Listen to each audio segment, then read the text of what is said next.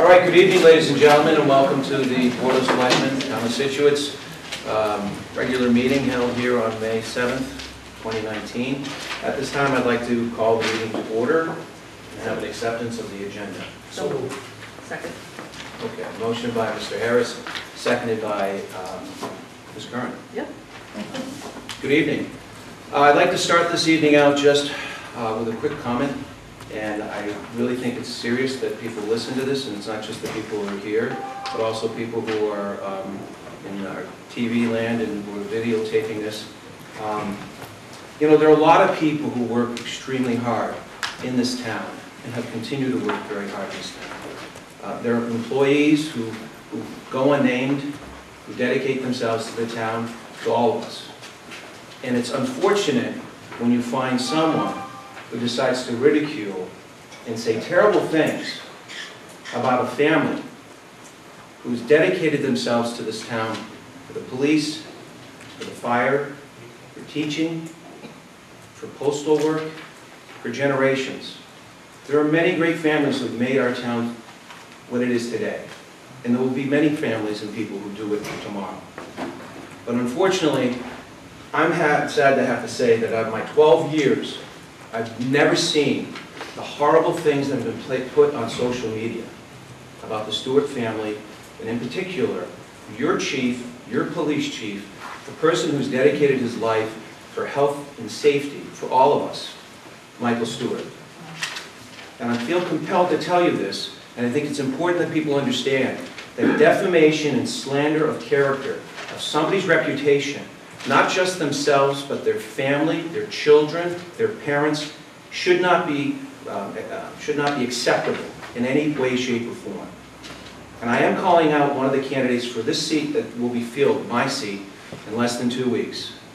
And that is William Tibbetts. It's a shame that he is saying the terrible things that are blatant lies to smear this person and his family. So I only just mention it now because, frankly, that is not becoming of a select person.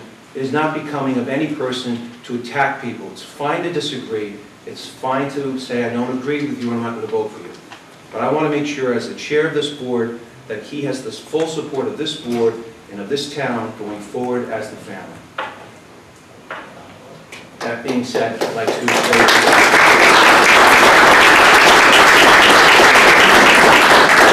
Are there any walk-ins? Representative, please. First of all, thank you, Mr. Chairman. I wanted to give you a quick shout out. I know this is your last meeting, so I want to thank you for all your service to the town. I really appreciate it. I know it's sometimes probably a thankless job, but I know that, as you said, the residents of Scituate are grateful for all the good work that Chief Stewart does. We're grateful for your service to the town as well. I'd also like to thank all my friends and neighbors that are here that showed up to this meeting. I love seeing civic engagement, so I really appreciate that. I was asked to speak at the very beginning. I have 2 more events that I have to hit in the district in Marshfield tonight, but I just wanted to say that I'm here not only as a state representative for Scituate, but also as a resident of Cedar Point, and I'm here to ask the board to hold off on issuing the contract for the new sewer system, the pressurized sewer system that's been proposed for Cedar Point. In 2016, the CDM study mentions a pressurized system. It also mentions the need for a study to look at the issues on Cedar Point. We don't necessarily know if it's the main, if it's the laterals, if it's one lateral, if the whole system's junk. And what I am here to do is ask you to hold off on the issuance of the contract until we conduct a study, until we see the results of that study. And I've talked with Senator Patrick O'Connor's office, as well as the Baker administration. Once we see the results of that study, we're more than happy to and open to working with the administration to change the language in the study for the Mass Works grant. So thank you for taking me out of turn here. I really appreciate any consideration to what I'm asking. Thank you. Thank you, everyone. Any other walk-ins? If this is related, Dave, to the sewer, we're going to get to that subject later in our agenda. Yeah, I'm not that related to that. I just have a quick question for John. Well, first of all, thank you for your service, John. 12 years, was it? Yes. A long time. So it's a thankless job at times, I know, and all the meetings you have to go, and I really appreciate everything you've done to the town. Thank you. So, and I thank Representative Kearney for coming and supporting what we're going to be talking about tonight. But right now, John, I just would like to know how you see the discussion going for the Cedar Point project. Is the Board of Selectmen going to speak first, or do you want us to speak first? No, so what we'll do is when we get to the discussion item that probably many of you are here for, it is going to be 7:55. Maybe a little sooner, maybe a little later. We'll have a presentation briefly with Kevin, and then about the current status of it, the contract. Then we'll open it up for discussion with people. Okay, thank you. So if you're here for that only, feel free to get up, walk around. You're welcome to do that. Any other walk-ins?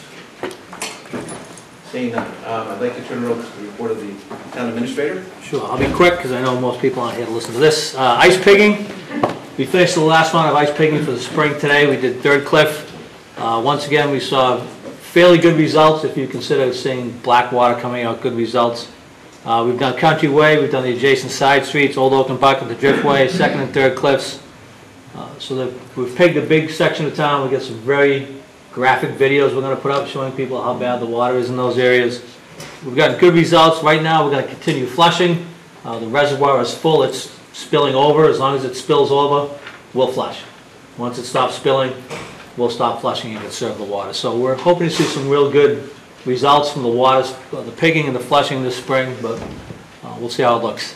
Several other projects underway in town. Reconstruction of Egypt Beach parking lot is going on now. That'll be done by Memorial Day. New parking lot, new drainage, and we'll also be installing a shower stall in there, outside like a Peggotty. Roach Field, current parking lot's being redone. A new parking lot is being added in the outfield. If we have funds left over at the end, we'll actually build a sidewalk along the outside and connect those so people will see those. The Oceanside Water Main Replacement Project is scheduled to start next week. That will begin with the installation of temporary water services. We expect that will take 2 to 3 months. This is one of the last pre-1936 cast iron pipes. It broke last week, so it's a good thing that it's getting done, but because of the number of connections we have to make, it's going to be a long project with the gas mains and the existing pipes that are down there. The moderators meeting's tomorrow at noon. We only have one article on town meeting. Town meeting's Monday night. The high school, 7 o'clock. And the town election is the 18th, and we will be discussing the ballot question for the senior center will be on that ballot also. Finally, just to update the board, I went to Norwell town meeting last night, not because I really enjoy going to town meetings all the time, but they were doing a app called Votes, V-O-A-T-Z, on your smartphone to try out electronic voting at town meeting. You would vote through your smartphone. I want to see how that went. They actually ended up voting against it, but you would go in, you'd download the app, you'd get a QR code from the clerk's office, you'd scan it in, and that was your voting number for the day. And then when the voting would open up, you'd go through a series of buttons and actually vote. It took about 45 minutes to get set up.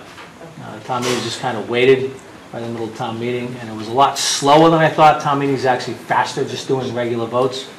So, although I think it's a good idea, I think at this point, probably not a road we're going to get down yet until you get a little better at it. It was very confusing for some people who aren't real technology savvy. If you didn't have a smartphone, they gave you an iPad. It costs $10,000 plus per meeting. If you don't have enough bandwidth on your Wi-Fi, then people are using their data. People with one cell phone had good data. People with another cell service had so-so data. The key is you have to be there, right? You have to be there, right, because you get the QR code when you go in. You scan the QR code with your phone, and that gives you your unique voter number for town meeting. So it really doesn't address the concern that we hear about participation of people. Yeah, well, I don't think it's legal in Massachusetts to participate in town meeting without being at town meeting. But there is a school of thought that it's very difficult at town meeting to raise your hand to vote for something that your neighbor is opposed to. So by having a secret ballot, you would get different votes. And also, I know in one case in Linfield, we had almost 900 people at town meeting on a standing vote, and it was a 1-vote difference. So obviously, with people counting, you had the thought, well, maybe we should do it again with an electronic vote. It would be much cleaner. But it is a little bit different than the electronic voting where you get the keypad. That's actually quicker, but since you don't know how many people show up at town meeting, you don't know how many keypads to get. So you get 600, 300 people show up, you've wasted money. You get 600, 1,000 people show up, you can't use them. But I thought it was a good idea. We'll keep an eye on it. As I said, it costs about $10,000 per meeting to do. But they actually ended up voting down electronic voting at the end of the meeting. Is that 10,000 on top of what it ordinarily costs, or is that the That's full just for the voting? electronic Just for voting. the electronic? Yeah, just electronic voting. So, but we'll keep an eye on it and see, but we're actually ahead of them doing the electronic check-in, which I think people really like, so. That's all I have, except for Pizza Palooza was outstanding and crowded. I think they ran out of pizza early this year, so. I don't know, there were different categories. Seth's still here, he's Seth. Let's see, the judge vote was CP's, the regular vote was Harbor House, and there was a third one, kids vote, but I there you go. So that's all I got. Jim, one quick thing on the Egypt Beach. Yep. We were also talked about leaving a outlet there for a bathroom to go there at some point in time. Yeah, Kevin, at this point, there's no plan for the bathroom. We'll come back to do that later. It is something that could be cut out, because if we're gonna put a building on it, we'd have to cut it out with the foundation anyways. Okay. So we're gonna do the whole thing, and then if we come back, it's right next to a pump house, so it won't be hot. Right. Did you find out what happened in Cohasset with respect to the sewer, what they voted on? I emailed them, I haven't got back. I emailed Was that them. last week or was It's it? supposed to be tonight. Well, it's tonight. It's supposed to be tonight. There's some chairs if anybody wants, at least there's one here, maybe two or something. Ladies, if you'd like, gentlemen. That's it for me. Any questions from the board? Yeah, I just, quick question. John, what are you doing next Tuesday? Nothing. So just take a second. A few people have alluded to it. This is John's last meeting.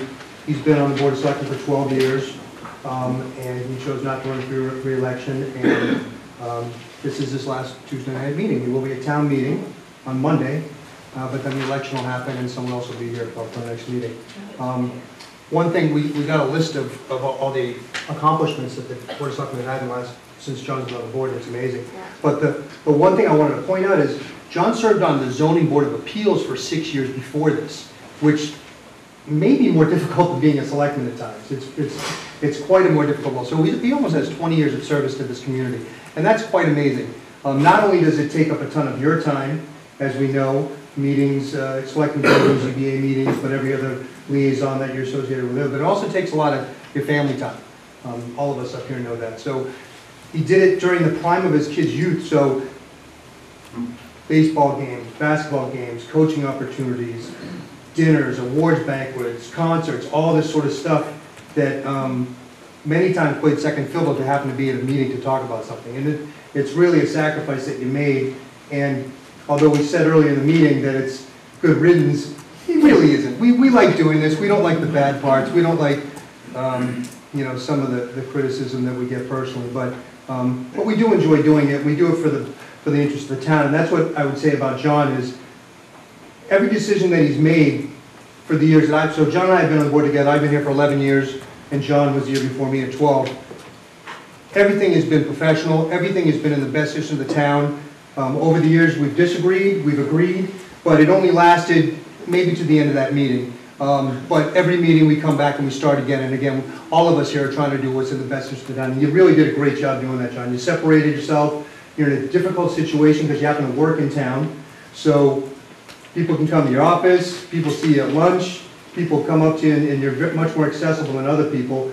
And it's difficult. And you handled it with dignity, you handled it with professionalism, and you spoke your mind, and you did what was right for the town. There's too many things to read, but I mean, look, there's 6 pages of things that we accomplished over the last 12 years, and you championed many, many of them. You know, each one of us have these projects that we're more involved in than others, and when I went through here, there was just circle after circle where you really led the charge on that. And it's a lot of work, it's a lot of energy, and I personally respect you, and I respect the effort that you put into it. I'll miss you, and we'll see you outside of this venue. But great job, it was a pleasure working with you.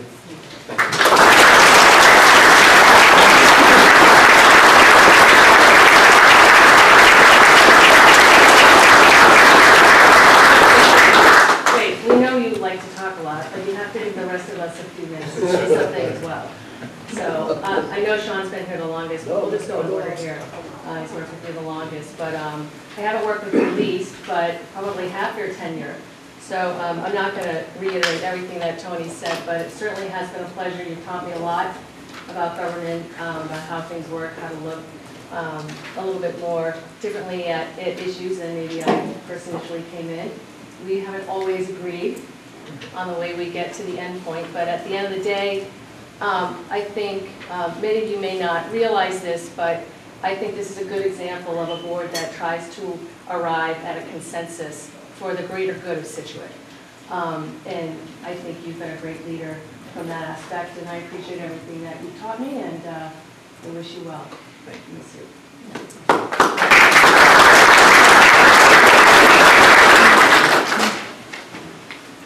Oh, you're gonna, Sean gets to go last. Nothing left to say. Yeah, no, I just want to echo, as the new kid, coming in all, ready to take on the world, having your leadership and example to, how best to address some very difficult situations is very much appreciated.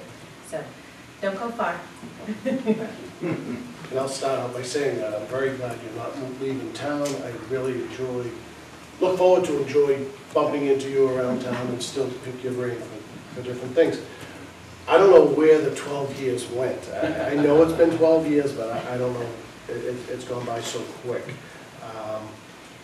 I'm sure Tony just forgot to thank your wife, because I'm sure there are a lot of nights you were running out to a meeting and kids crying and your wife's trying to feed them dinner, and I know what that's all about. So I'd like to thank her publicly. And all your children for those events that Tony said you missed. But what I really am going to miss is being able to call you, whether it's selectman business or your profession, whatever it is. You always get back to me, and you are very, very, very professional. Like Tony had said, we don't always agree, but at the next meeting it's behind us. It's history. If I didn't know better, I'd swear you were from this town. You're so passionate about the history of this town. You know more about the history of this town than I do. And you're from Vermont, which really surprises me. It shows that you just really care about this town. And thank you very much. I've enjoyed working with you every single meeting. Really, John. Thank you. So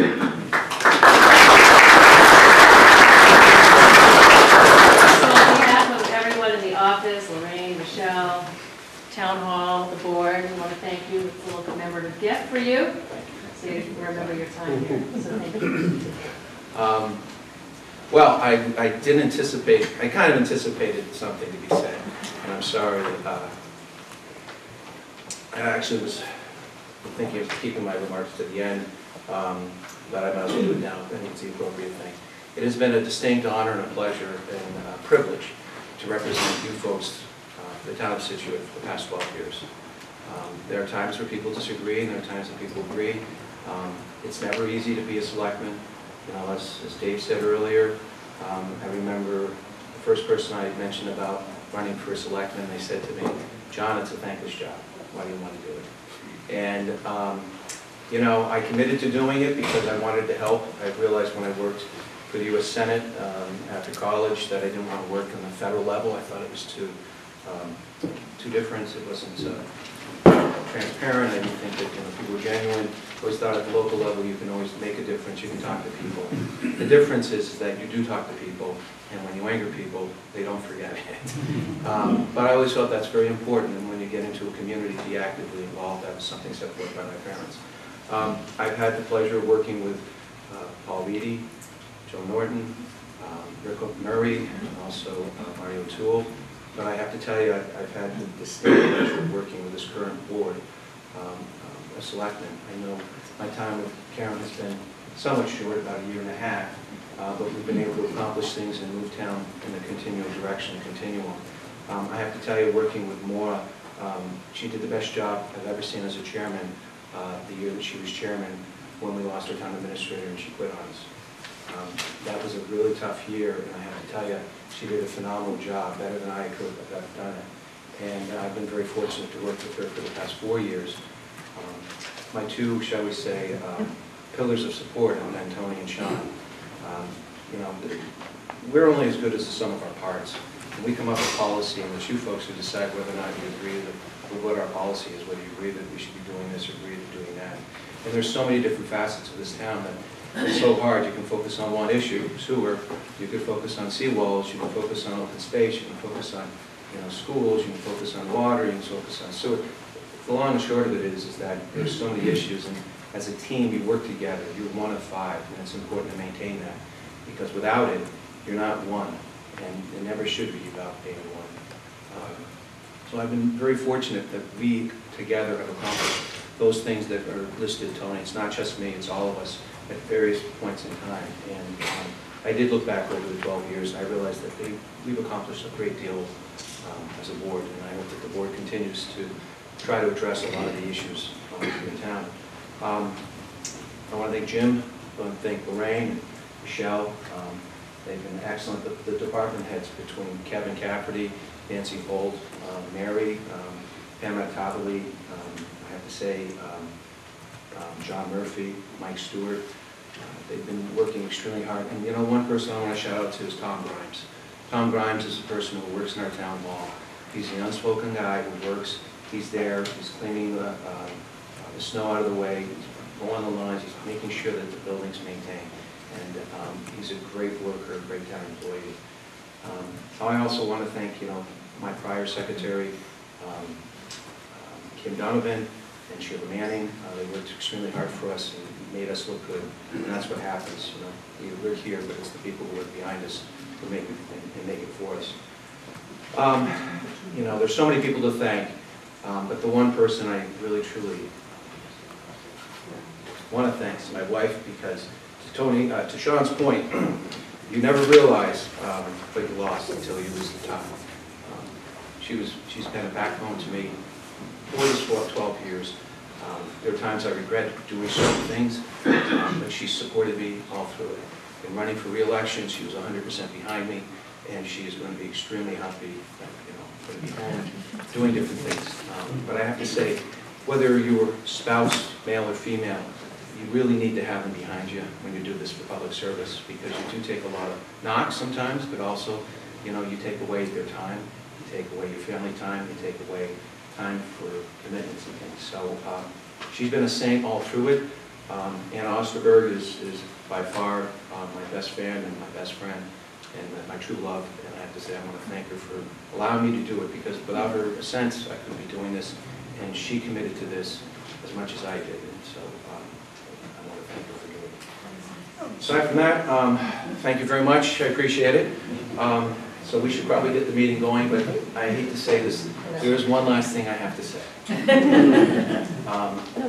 As I said to you, you know, you're only as good as the sum of your parts. That's the key. In private business and public business, we also want to celebrate and recognize somebody who's had their birthday recently, but more importantly, a 5-year commitment to the town. And we want to thank her. It's our secretary, Lorraine Devlin. She's worked extremely hard. I mean, she's there Sundays, making sure that the stuff is ready. She's there Saturdays. If you go by the town hall, you'll see her car. And it's not a 9-to-5 job. That's the difference. These people commit to it.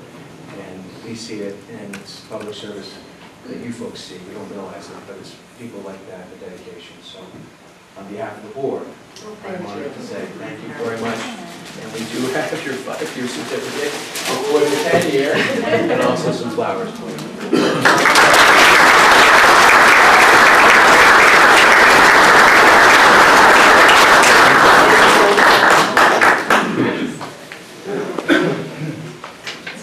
Thank you. Oh, thank you. Why, Liam's here. Why is Liam here? All right. That's so nice. All right, now to the town's business. Let's start at the 7:15 discussion vote. Special event application for the Duck Derby. Robert Quinlan, I know he's here. How are you? Back in Scituate Facts. Yeah. So you are looking, sorry, I got to turn my computer down now because I talked too long. You're looking for permit to be able to do the derby for ducks. I guess you could say. No bumping, right? There's no disqualifications, right? No disqualification for Okay, bumping. so you're allowed to do that. right? Yes. So, all right. And that is on, let me see the date. September 14th. Saturday, September 14th. And do you want to just briefly say what it is, what you're doing? Sure. So my name is Mike Matisoff. I'm a teacher at Scituate High School. I'm a resident in town, and I'm also the proud new president of the new 501c3 Friends of Scituate Facts. It's a nonprofit supporting the mission of Scituate Facts. And so Barbara has been instrumental in helping get this started. It's really fantastic. And so we wanted to plan a fundraiser to support our mission, to support Scituate Facts, as well as to start a high school scholarship. So the event date would be Saturday, September 14th, and some towns have similar events around. It's like a rubber duck derby, where people pledge a certain amount of money or buy a certain amount of ducks, and then we release the ducks, and they kind of float down a river, and someone wins a prize. Excuse me. The date would be Saturday, September 14th, and the general location would be at St. Mary's Ball Field and Parish Center, and on the street running along, which is Edward Foster. Yes, and so the bridge, the proposed dropping point would be that bridge, which is the brook, the Peggotty Brook. And so the idea would be that it would be a family-friendly event, with activities and games happening at the Parish Center and the parking lot in the ball field. And then the duck drop, I guess we could call it, would be sort of at a specific time to limit, obviously, the closing of the street. We don't want to disrupt traffic. We know it's a neighborhood. But we do have, some logistics here about that, about traffic control, about police detail. Questions, John? Just check the tide, so you Yeah. don't go wrong. Yeah, we aim to go for 11, better than high tide. Okay. Thank you. Thank you. Question? I have a question. When you drop them over the bridge into, how far are you gonna collect them? So Gilson? the plan is for them to go, no, not that far. So they will go in on the harbour side of the bridge, under the bridge, and then they'll just go a short way into the marsh, really.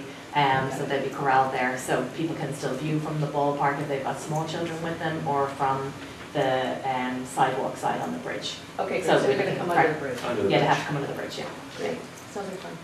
Yeah. In the backup, it said the harbor master wanted to watch a practice run. Do you do a practice run? I So, don't understand how that works. for now, up until this point, all we've done is a stick drop, like food sticks, type of thing, yeah. Just to see how it goes. So it won't last very long, 2 to 3 minutes, I think, for the ducks to race. And then the one thing we plan to do is we're very mindful of gathering all the ducks afterwards and cleaning up. So we aim to have some people in kayaks down there, kind of keep corralling to one direction and picking up all. Do you think you're actually going to have a big, I saw the picture, it's like a big truck full of these, if all goes well? It depends on how many we sell. We're hoping for a big truck full, and if it's not a big truck full, we'll dump them from bins or something like that, yeah. So we get to decide whether we're dropping them in from a boat on the water side or over the bridge. Yes, Questions? Motion? Questions from the audience? Go ahead. Move to approve a special event permit to Barbara Quinlan, Friends of Scituate Facts, for the Duck Derby on September 14, 2019, from 9 a.m. until 12:30 p.m. Motion by Mr. Vignani, seconded by Ms. Curran, all in favor? Hi. Thank you very much. Right, thank you. Good luck. Thank you. All right, 7:25 discussion vote, 7:20 discussion vote, outdoor entertainment permit for Riva on August 2nd, 2019. Here, Tom? Okay. How are you? Good. So this is kind of the usual, is it not, approval that you've done before? It's music on Friday. And, it's on Heritage Days, correct? Yeah, the Friday prior, the first Friday. I don't recall, were there any issues last year? We've never had any issues. The only thing I can bring up is last year I asked me to get a police detail, which I did, but then I think it was short-staffed. But there was some police out there, and we didn't have any issues, but we didn't have to pay for a police detail because it wasn't available. So. Questions at all from the board? Do you know your music yet? Have you contracted with your bands?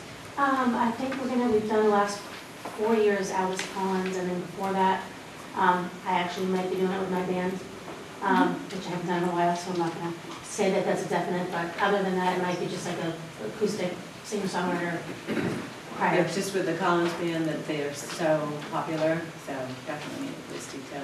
Yeah, I'm totally willing to do that. Anyone else? No.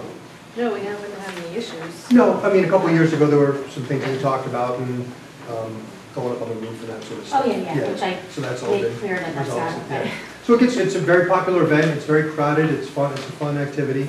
So as long as you have someone there, enough people to manage the number of people on that patio, I think. For sure, yeah. You know, it's Heritage Days, so it's a pretty active, We've like doubled the amount of security we have Right. over the last couple of years, so just to make sure that everything yeah, is. and keep them off the street, you know, Right. which you do a good job doing that last year. Right? Good, motion, Leslie? Move to grant an outdoor entertainment permit to Rita Restaurant located at 116 Front Street for a band on a patio Friday, August 2nd, 2019, from 5 p.m. to 11 p.m., pending scheduling of a police detail from 5 p.m. to closing. Motion by Ms. Curran, seconded by Second. Mr. Harris. All in favor? Aye. Thank you, guys. Thank you very much. All right, moving on to a 7:25 discussion vote, Waterways Commission, Town Council recommendations for marine-related matters. Ryan Kelly. Ryan. Good evening. Woodsburg. Gentlemen, good evening. This is for special counsel, correct? That is correct. So I believe that the board is aware that we've received grants on a project, and it seems to have been stalled in the department of the DEP. And what we're looking to do is hire outside counsel who's worked in the town in the past to assist us in moving this to a favorable resolution. At the last waterways meeting, it was the unanimous vote, 8-0, to make that recommendation to you folks. Questions for the board? And the only comment would be that those fees would come out of the Waterways Fund, so it's not a taxpayer event, it will come out of their price fund. Yes, we understand that. And it's clearly something that we need in this case, because we could jeopardize losing the, what's it, $2 million? $800,000. Sorry, $800,000 grant, so makes sense to me. Great. I just have a question. I'm just curious why it's stalled on DEP. High level. If we can answer that question, we probably could resolve it, right? Okay. Well, the ideal is that we want somebody who's specialized in this. That is correct. As opposed to a general attorney, somebody who knows DEP, dealing with DEP, and also if there's any further forms of litigation or action that he or she, in this case she, has her experience in doing it, which is beneficial ultimately. Do you know Tara? Are you familiar with her work? I know her background, yeah, Okay. which is good. Because there's no background on her, so I know if we're going to approve this, do you have any history? I've spoken to her, Okay, very impressive. okay. So she, Jamie Madey has been involved with some other town projects we had, notably with the lease for the Scituate Works. She orchestrated that with the help of the Waterways Commission to come up with the right solution, and I think we've had a very favorable relationship with that group. expertise in Chapter 91 marine law, she represents the marine trade industries as well, Yale graduate, so we won't hold that against her. Well, the marine industries in particular, because that's a whole separate part of the law that we really need to know what you guys know, so that's always important. I don't know. That's important. All right, any discussions, any questions? Motion? Motion, please. Move to approve hiring of counsel for Waterways Commission maritime-related issues. Second. Motion by Mr. Vignani, seconded by Mr. Harris, all in favor? Aye. Hi. Thank you very much. Thank you, Howard. All right, move on to a discussion vote, Archives Disaster Recovery Plan. I think Jody's here. That's it. Thanks, Dennis. Don't think Betty, is Betty here? No, she's not coming I think it's just you. You're in it. I did my one-page thing. It's all right. It's what, It looks great. the number, it's the phone numbers and evacuation procedures for critical things, and then water, because that's probably the biggest issue. So I can start, they came before us before and went over this plan, which is very professionally done. And then I just had a comment about getting a one-pager, because nobody's gonna read a 30-page plan when there's water coming out of a pipe in the basement. So they went back and did a laminated one-page thing that says, if water's coming out of a pipe in the basement, call this number or do this or do that. So I think that's great. You'll get that all around the area down there. So if in the case of a disaster, someone knows exactly what to do. And the plan is comprehensive. It's very detailed. It goes into policy and everything. And so I think you guys did a great job on it. Yeah, answered them last time, thank you. Any questions from the audience? Motion? Move that the Board of Selectmen vote to approve the archives disaster recovery plan. Motion by Ms. Canfield, seconded by Mr. Ayers. All in favor? Aye. Thank you. Thanks, Jody. Going to move on to a 7:40 discussion vote monument to the East Horizon. I thought I saw John Sullivan. Mr. Sullivan, how are you? Great. Good evening. That would be, did you submit anything, John? I've got some things, I just wanted, no, I wasn't sure it was going to make the cut, so to speak. So, the board had asked for three things. You had asked for sort of an image, if I could, just pass those down, an image, language that would be in the back. Thanks. And then whether or not, or I believe Mr. Bignani asked me to get input from the Historical Commission and the Historical Society. First, I did speak to a representative of both the Historical Commission and the Historical Society. They're behind this. And then there's a rough image. This just depicts what it would look like. You have before you in the previous meeting the language that would be on it, and then thanks to the help of Brenda O'Connor, the chair of the Scituate West Court Group, she really helped craft this language that we would suggest might be perfect for the back, although we're obviously open to any ideas, suggestions, or edits that we might have. I'll read it. It says the proclamation of the Irish Republic, which took place in Dublin on April 24th, 1916, is honored around the world for wherever freedom and human rights are celebrated. In Scituate, the most Irish town in America, has been honored annually since the 100th anniversary of the Easter Rising in 2016 at the bandstand in Scituate Harbor. We dedicate this monument to all the people who love freedom and to those who have fought and continue to fight for life, liberty, and the pursuit of happiness around the world. That will go back. That will go back, exactly.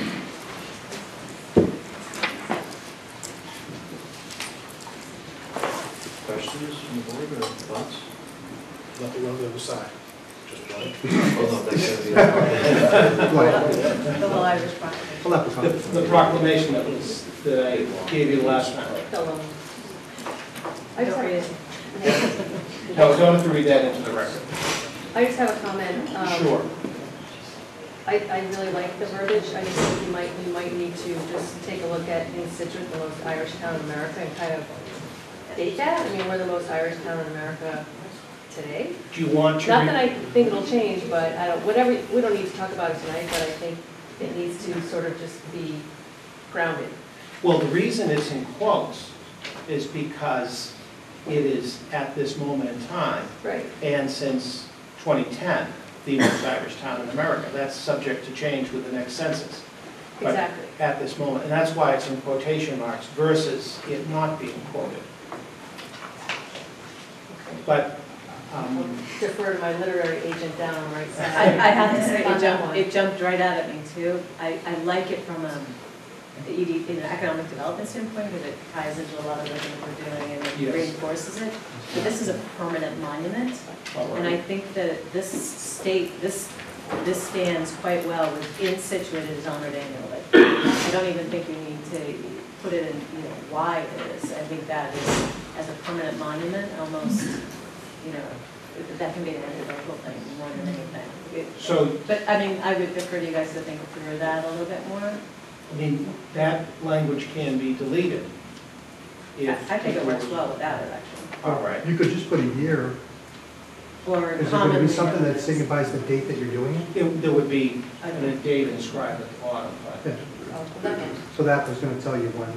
Yes. That either way works for me, but it did actually jump out as. Does the board have any feelings about it? Because if you do, it can be changed. Well, I think you're hearing our feelings. So it can be stricken, that's not a problem. I think what you were looking, the guidance you were looking for, John, was to be able to have some kind of context, which is what this does. Yes. It puts it in context. Right, Yes. exactly. I think when you come up with a final, because I think that's what the board wanted, the final, I guess Language. it's issue afterward. Yes. Before it goes to, I can't say print, Right. to the actual, when they start targeting it out, you might want to just come back and say, here it is, it's getting ready to go.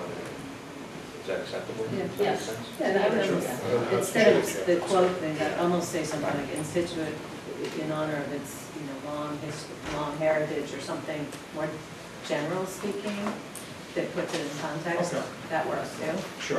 You guys are smart. But I think that's what the board wanted, they just wanted to know something behind the monument that would put it in context. Which Yes. I think you captured pretty much 95% of it, or Brenda has. Brenda has. And, at that point, then I'd say, if you've got the green light to go forward, start it, and then before you finalize the final inscription, I guess I'd say just one last review. That's not a problem. fair to the board? Okay. What are the dimensions? The dimensions are 4 feet by 6 feet, and the base is going to be 5 feet by 14 inches. So it's 7 feet, 2 inches high in total? No, 6 feet. the base Yeah. itself is 14. 14 inches in width and 5 feet in length. The thickness of the stone is 8 inches. But how, you said it's 6 feet 6 tall? feet, Right, yes. so 6 feet on top of 14 inches is 7, But where's the grade? That's tall. The width of the base is 14 inches. I don't know how, the height is not, I think it's about a foot or so. but, so it's gonna be like 7 Yes. feet high. Yes, It's pretty, it's big. yes. But there's a lot of language that has to go on that stone, as you know, so. Well, I'd also like to make sure we actually determine, if it's this big, 7 feet high, I want to make sure that we're engaged in the placement of it too, once we get a little bit closer. I'm really not clear on exactly where it's going since we're renovating the bandstand. So it's a little loosey for me right now, so that's tall. I expect it to be 7 feet tall. As you face the bandstand, it would be on the grassy area to the left, and the monument company that I've been speaking with would supervise the installation. As a matter of fact, one of the people I spoke to said you've got to make sure that it is stable, so it cannot be tipped over, and so it would be, there'd be rebar reinforcement so that it would be stable. But this is what this company does. Can we fit the proclamation on something that's tall? Just Well, seems really tall for me, there's a lot of, being a short. I'm going to try to see, maybe I can see if it can be smaller, but I'd like to also get the ball rolling to at least get the engraving done. I'll see if it can be done in a smaller, maybe 6 feet in height. Yeah, because I just worry about the weather down there too. The higher a structure is, the more susceptible it is to be blown over, right? I mean, Well, you don't want to challenge the bandstand. yeah.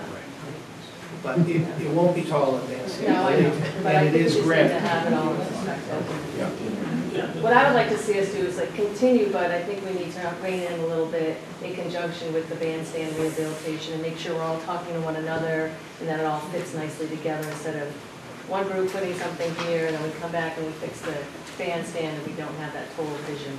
So that's all I would like to see done.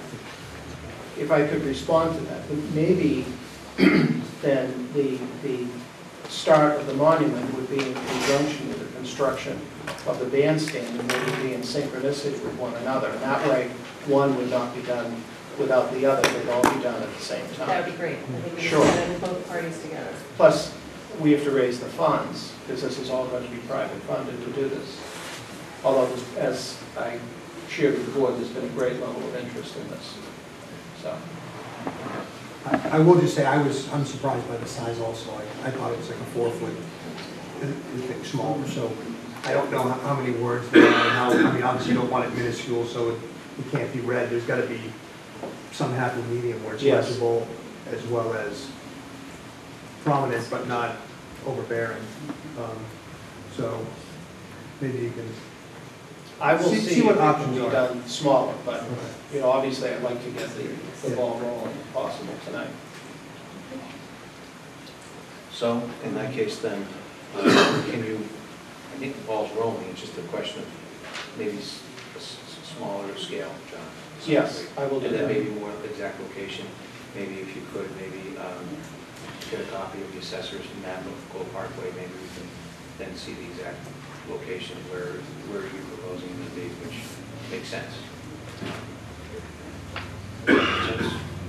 Yeah, Lorraine, do you know when we're scheduled to work on the bandstand? I mean, I understand our funds don't even get released till July. Right, we're just working on the project, Okay. planning right now for dates. And are you the lead on that project? Yes, Okay. Kevin Kelly and myself. Okay, Kevin so Kelly will be doing can the I- rehab of the bandstand. All right, so can I ask that you connect with Kevin Kelly and Lorraine and sit down and kind of work the whole thing out together? Of course. Okay. Thanks. yeah, I don't have a problem with the location. I'm sure you guys will work together to figure it out. I just think we have Yes. to figure out what the right, and maybe we should all go down and look and see what a 7'4" structure looks like. It's a little smaller than Sean. I think you're hearing that the board likes the idea, likes the location, likes the concept, if you address the contextual. So you just have to work out the details. Yeah. Once it's done, it's done. Question? Yeah. Yes. Ann Burbine, 10 Hillcrest Road. It has been suggested that possibly, and at the height of 7 feet, would this monument be better served to be over at the Mossing Museum, where it's not going to be weathered, and the Mossing Museum has so much about Irish history, etc. Would that not be a better place for it? The Cole Parkway is sort of under review with economic development. Lorraine is going forward with the bandstand. I agree with Mara. I'm not sure that this is, not that she said it, the best place. We had an anchor go into the right of the building. God knows where that came from. And so you end up using space that might be better served for something else. I would strongly suggest that they think about the Mossing Museum. Thank you. Any other questions? I don't think we can just, you've got to think about it, John, where you want it to be. I don't know that the people that manage the Mossing Museum want the structure there either, so that. Right, and I think, as you know, at the last meeting, the reason that that location was suggested is, first, it is a great spot for visibility. People are naturally drawn to the harbor. There's a walkway right there. And it's also right next to the place where we've honored this event for the last 4 years. This was our lost piece of the generations. All right, so if you could maybe take a look at the scale a little bit, John, and then probably circle back with Lorraine. Okay. Sure. And then, I'd be happy to do and that. probably, once that's figured out, with the reconstruction, renovation of the bandstand, probably come back to the board just for one final time. Okay. And I think, because you're looking to raise funds too, I suspect you could raise the funds now to try to at least make sure that you have an idea so they can have any template. No, I don't think, frankly, I don't think the raising of funds is really going to be problematic at all. There's been a great level of interest since this was first honored back 4 years ago. This is just a continuation of this and sanctuary, all the things that are going on in Scituate. All right. Good, all right then, and I think that works, right? Okay. All right, so come back before the board. Just email Lorraine. I think Lorraine was first, just to fit the thing, and then come back to the board when it's finalized. Okay. And if you're gonna have a 7 foot or something, or 6 foot or whatever, you might need something just for scale. The board might want to go down and get a sense of the stake or something. How high is that? All right, that's not a problem. Great. You're welcome. Thank you all for John. Thanks for many years of service to the town. Going to move on to 745 athletic fields contract. See Mark Novak is here. Mark, how are you? Good, how are you? Now, this is in the paper. Should be handed out It to is, the board. yes. Yep. These are the bids. There's 2 motions. Yep. So, went out to bid, the bids came back. Yes, We had three, it looks like we had three bids. three bids. One One from, ranging from 9.8 million to one that was 14.8 million. The middle one was... 12.8. Oh, I'm doing the bid alts. Oh, okay. Let's go straight across. So the base bids for, just without the alternates, were 9.1, almost 9.2. The second was 9.5, and the third one was 12.8. Yes. And then you had alternate one, which is a resilient underlayment, which is kind of like that cushion, correct? Yes, Kind of it's a that, it's a pad. And then the other alternate was, it's basically, those alternates are all the same price, anywhere between 430,000 and 450. Correct. Alternate two is the organic infill, so this is not the plastic pellets, these are the actual Yeah, cedar or some kind of organic material. yeah, depending on the bidder, they bid different materials. The low bidder actually bid kind of a ground up coconut husk and rice husk type infill. So it's all organic materials. And that ranged from 170,000, 90,000 to 160,000. Correct. The one that, the first one with Argus, what were they, what's their infill? They were the most expensive, what was that? That was ground up coconut. The $90,000 alternate was going to be the wood infill. And then alternate three, shade structures. What exactly is that? So it's just a structure that would go over the team areas like baseball and softball, just to provide some shade. And if it was raining, they could For get the teams or for the teams. fans? For the dugout?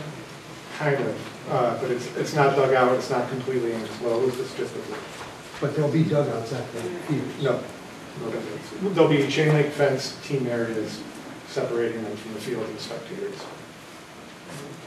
The shade structures are much like the units over at Central for softball. They ranged from 90,000, 75,000, and 200,000. Yes. And the company, Argus, between all three alternates, came with 9,885,000. Rad Sports came to 10,000,000.1. And then, is it West Construction? West Construction, yes. Came to 14,000,000.2. So they're pretty high. Yeah, they were very high. And that's the bid we opened first, so you can imagine the look on our face when we opened that bid. And the cost that the total cost of it again was what, 10? Total appropriation, Yeah, 10.5. 10.5. So this one's underneath. What about the bathroom? Is that still out there? So the bathroom, we put out to bid, and we were to publicly open those. The site work was opened at 2 o'clock on April 8th. We were to open the bathroom at 2:30, and we received no bids for that. So at this point, we've actually reached out to the low bidder, who was Argus Construction of Bedford, to see if they would be willing to handle the restroom concession building as part of a change order to their base bid price. And they are willing to do that. We did receive a number from them that was just under $550,000, which is $50,000 less than what we had originally budgeted when we were doing our estimates for the project. Okay. Did you go to Rad Sport and ask them?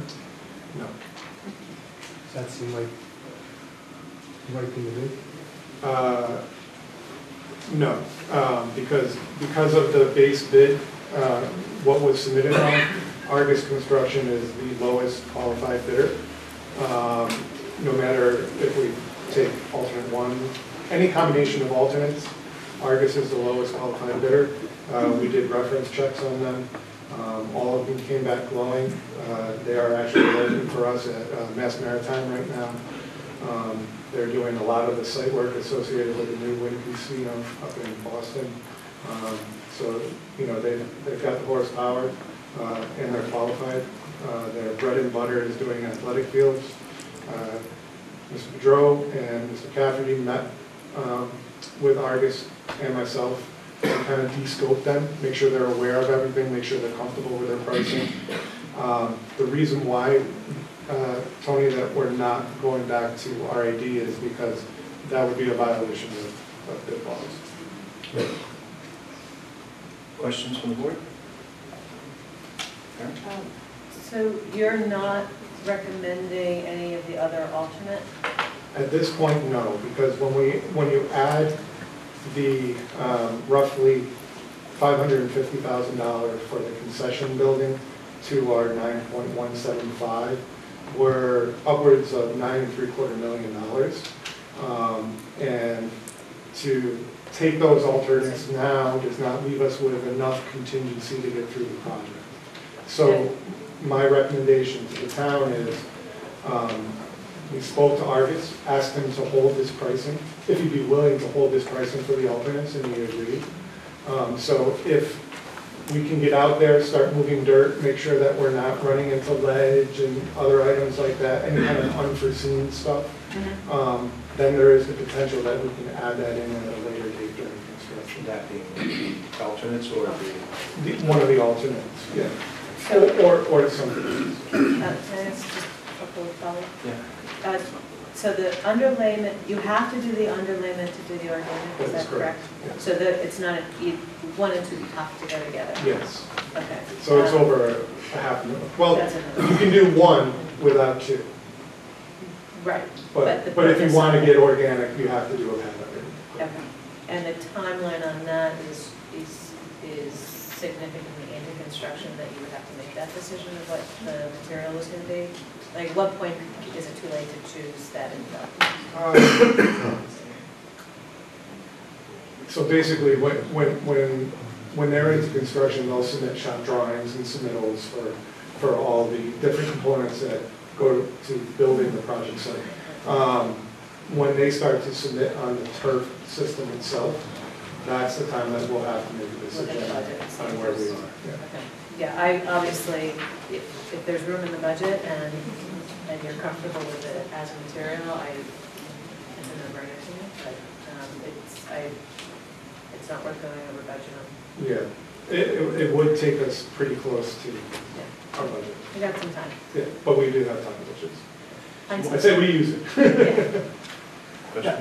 My only comment is that $500,000 for the concession stand and bathroom seems outrageous. It is high.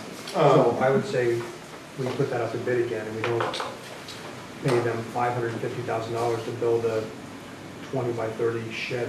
Yeah, well, I think it would come back very similar, Tony. It's because it's a pre-engineered modular building. So it's coming on 2 tractor trailers from Portland, Oregon. Why does it have to be that way? That's the way, when we submitted our proposal originally to do the work, we stated that the concession restroom building was going to be a pre-engineered structure that gave an alternate cost if the town wanted to hire an architect to design the building, and the town opted not to do that.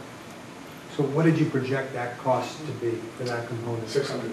For the building. Yes. Really? Yeah. What size building are we talking about?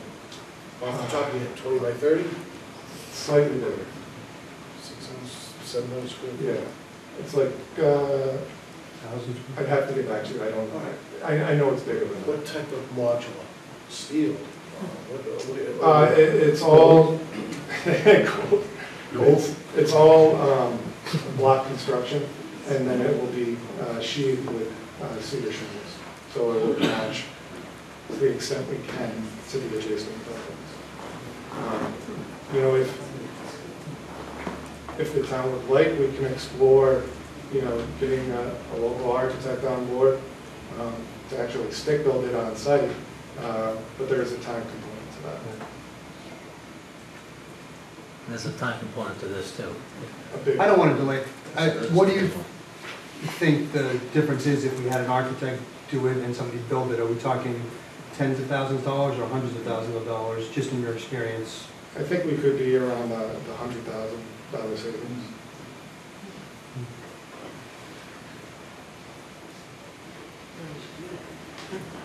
I'm inclined to say can we get somebody to design, architect to design it, and then build it. I'm not sure whether the VOTEC could participate, but at least we get, even if we, it's about 30,000. One time for VOTEC, Sean, that'd already be committed for next year. I do know that, you know, the contractor that we hope to enter into a contract with, you know, has expressed to me that, you know, he does have a qualified contractor that he does a lot of work with, that would be willing to work it into his schedule. However, they can't do it on a design and build basis. We'd have to give him a design so we could properly price it, and then we would go from there. Do we have to decide that component right now? Or can we just take the base bid? We can take the base bid, but I think we need, if we want to go with the modular building, that's something that we need to decide sooner rather than later, because there is a 6-month lead time. And what's the benefit of a modular building? Convenience, it just comes and gets dropped on the site. And it's manufactured in controlled conditions. So you're getting a quality product that has a 5-year warranty. So we're talking about $500 a square foot. This building was $400 a square foot. And we're talking about cement block bathrooms and kitchen. And it's all, I mean, it is finished stainless steel countertops for Department of Health. They're bathrooms, which are expensive. Tiny buildings are more expensive than larger buildings. And it's coming from across the country. So, sorry. What do you think? Tony, want to build one? No, I think. Seriously, can this be phased? I don't want to hold the project up either. No, I mean, we can withdraw. We don't have to move on the building right now.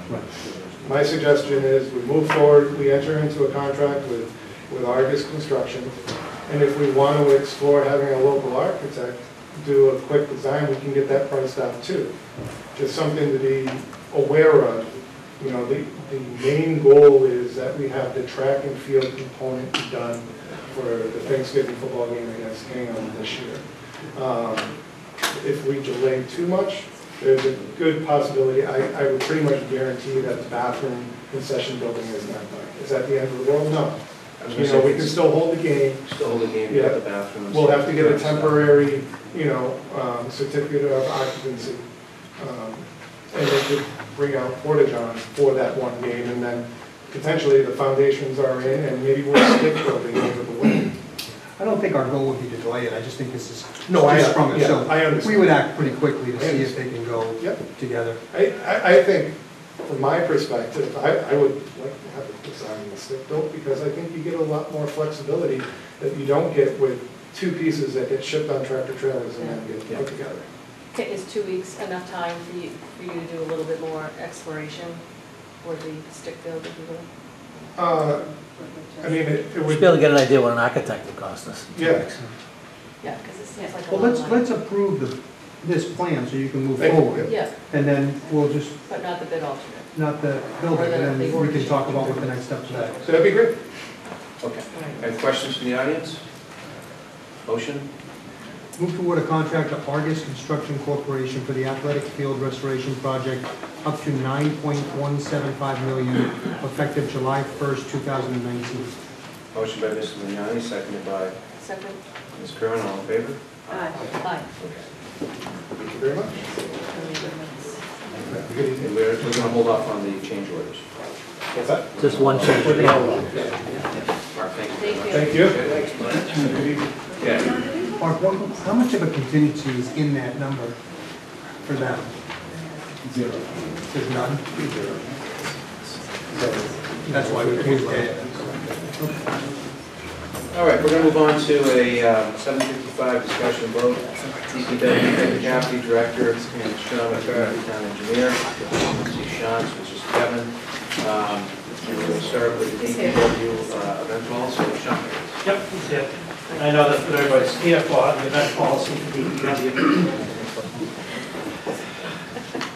For some reason, Kevin. So, Will, how are you? Good. Sean. Mr. Chairman? All All right, so this is what you came up with before, right? Yep.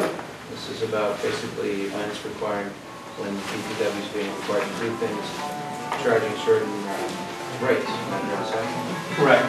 Charging a rate and the other change. Great song. The other change of,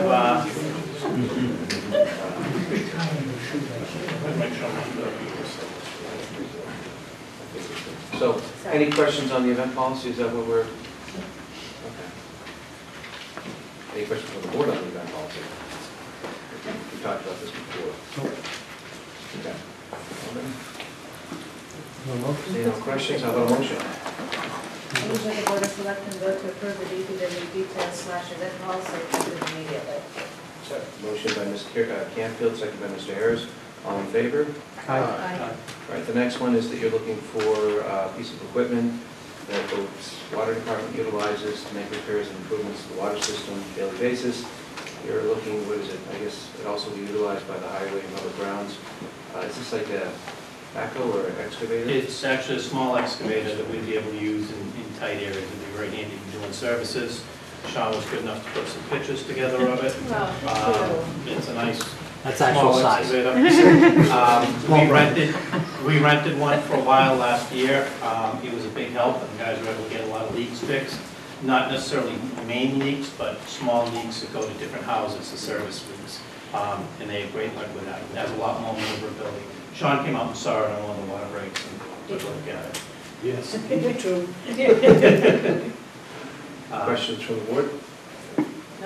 Just one question, do we get like automobiles and police cars and things like that, do we get special pricing with heavy equipment as well? Yes. I don't have it in the backup, but if you look in the backup, it's got the list price on it. And it also has that discount, which is significant, because we're buying it out of state business. And it's very significant for the next piece also. Any questions from the audience? Motion from the board? Move that the Board of Selectmen award the contract to supply a 2019 Caterpillar 305.5 excavator and trailer to Southwark Milton Caterpillar of Milford, Mass. for $69,800. Motion by Ms. Canfield, seconded by Mr. Harris. All in favor? Aye. Okay, unanimous. Now, this next one is a backhoe, actually, that you're looking for. It's a 2019 Caterpillar. Again, you're going to be using it with both the Scituate Highway Department to make repairs, I guess, in drainage systems, daily activities. The cost of this is about $124,800. $124,800. This was approved at town meeting for $135,000. Yes, so this price was like $198, Sean, just in comparison to this machine. Tony's gonna be happy it's not. The other one was $200 under. This one. That's the closest we've seen, Sean, 200 below. Will the Board of Selectmen award a contract to supply a 2019 Caterpillar 440 backhoe loader from Southworth Milton Caterpillar of Milford, Mass. for $124,800. Motion by Mr. Vignani, seconded by Ms. Curran. All in favor? Aye. Unanimous. All right, now moving on to the next one, which happens to be the engineering water study contract. That should be in our handout, if you haven't seen it already. So I just want to make sure we have it. This is the RFP that's going out. Take a look at our, can you just explain it further? Obviously, Ty and Bond has been looking at our water since last year, midsummer, and now this was a water study that had been, that we requested, they suggested, and we approved at town meeting. Correct, so we approved money, and there was also money from the Toll Brothers project for the water study to do a complete evaluation. So what's the study going to do when you say complete evaluation? So, we put out an RFP for a complete review of the 2001 water distribution system, complete a study for future work to continue making upgrades to the system, do source analysis, taking into consideration town's water wells and the use of the water treatment plant. Study shall include a plan to look to future development in the town's water needs, including but not limited to 2030, 2040, and 2050. and reviewed the town's existing plan to help eliminate groundwater. It was actually a very large RFP. It was probably about 20-something pages long. We had input, we worked with the planning board, and we also worked with the water resources board. We also had them involved in the writing as well as the evaluating of the proposals. We gave it to 3 engineering firms. Weston Sampson was one of them. They did the last water study. We've been working with Ty and Bond recently in some of the water issues that we've had, and we also gave it to GZA because they did our Twinza reports. So we want to start with a company that knew somewhat or had some background working with Scituate. We evaluated the proposals, and the highest evaluation came out with Ty and Bond. They received additional points. I believe they received 74, where Weston and Sampson came out with 63.5. And that's a tally over a couple different topics and subjects in the rating of their proposals. Weston and Sampson's came in at 78,300. Ty and Bond's came in at 99.5. So we're making a suggestion to the board that we want the higher one because they were higher rated by everyone, and get the best bang for the buck of the study. Questions from the board? Karen? I just because you went over this quickly, I really want to reiterate for everybody that's listening that this has been a long conversation to get to this point to actually issue a study that it's going to address the system, the source, and the groundwater, which are the 3 main, they're all very complicated things. And the input, it isn't just the people sitting here. There have been so many people have reviewed and put input to make sure that we ask the right questions when we go out for this. So I just want people to be really aware that, how we got to this point. I agree that, I know Tony doesn't want to go with the highest price, but I think that the analysis of, getting the best product is thorough, and I think the recommendation is strong. So thank you for doing all the hard work to bring to this point. We're looking forward to the answers. And we all are. And we were working off the 2001 study before, but we hadn't completed the work that was suggested in 2001. So they were really, we needed to get some of that done first before we did a new proposal. So this will start after Oceanside's complete? As soon as we award the contract, we'll get them started. Okay. Tony? That was my question. Sorry. It's going to start after we award it, so right away. And one of my questions, but you did answer, there's a lot of commentary in here from the planning board, so you explained that. I wanted to make sure that it was acknowledged. So it sounds like they were very engaged from the beginning and also through the evaluation. So I included that in the package so that everybody could see it. Steve Pritchard was the director of Mass Water Resources for a while. He's a great resource, and we really tapped into that resource on some of his expertise. He came up with his list of comments. He favored Ty and Bond in the total proposal. And what we would do is we would meet with Ty and Bond before we awarded them the contract officially, just to go over these to make sure that they were taking this part of this stuff into consideration. Yeah, my only comment was, both of these companies have worked so much in the town. I was really hoping to get an outsider to come in and kind of give us a fresh view, as opposed to the people that had the plan before and the plan before that. I don't know what, obviously we put the bid out to everybody and we didn't get the third response, so we just got those 2 players. But I just see Weston Sampson, Ty and Bond and everything here, and I was hoping that we'd be able to get, like I said, kind of a new look at it to make sure we're not following one group's opinion as opposed to. I wish we had talked about it beforehand. I could have opened it up to more. I was thinking we would get better results keeping it with groups that have been working in town. It still had that competitive process with the three engineering companies.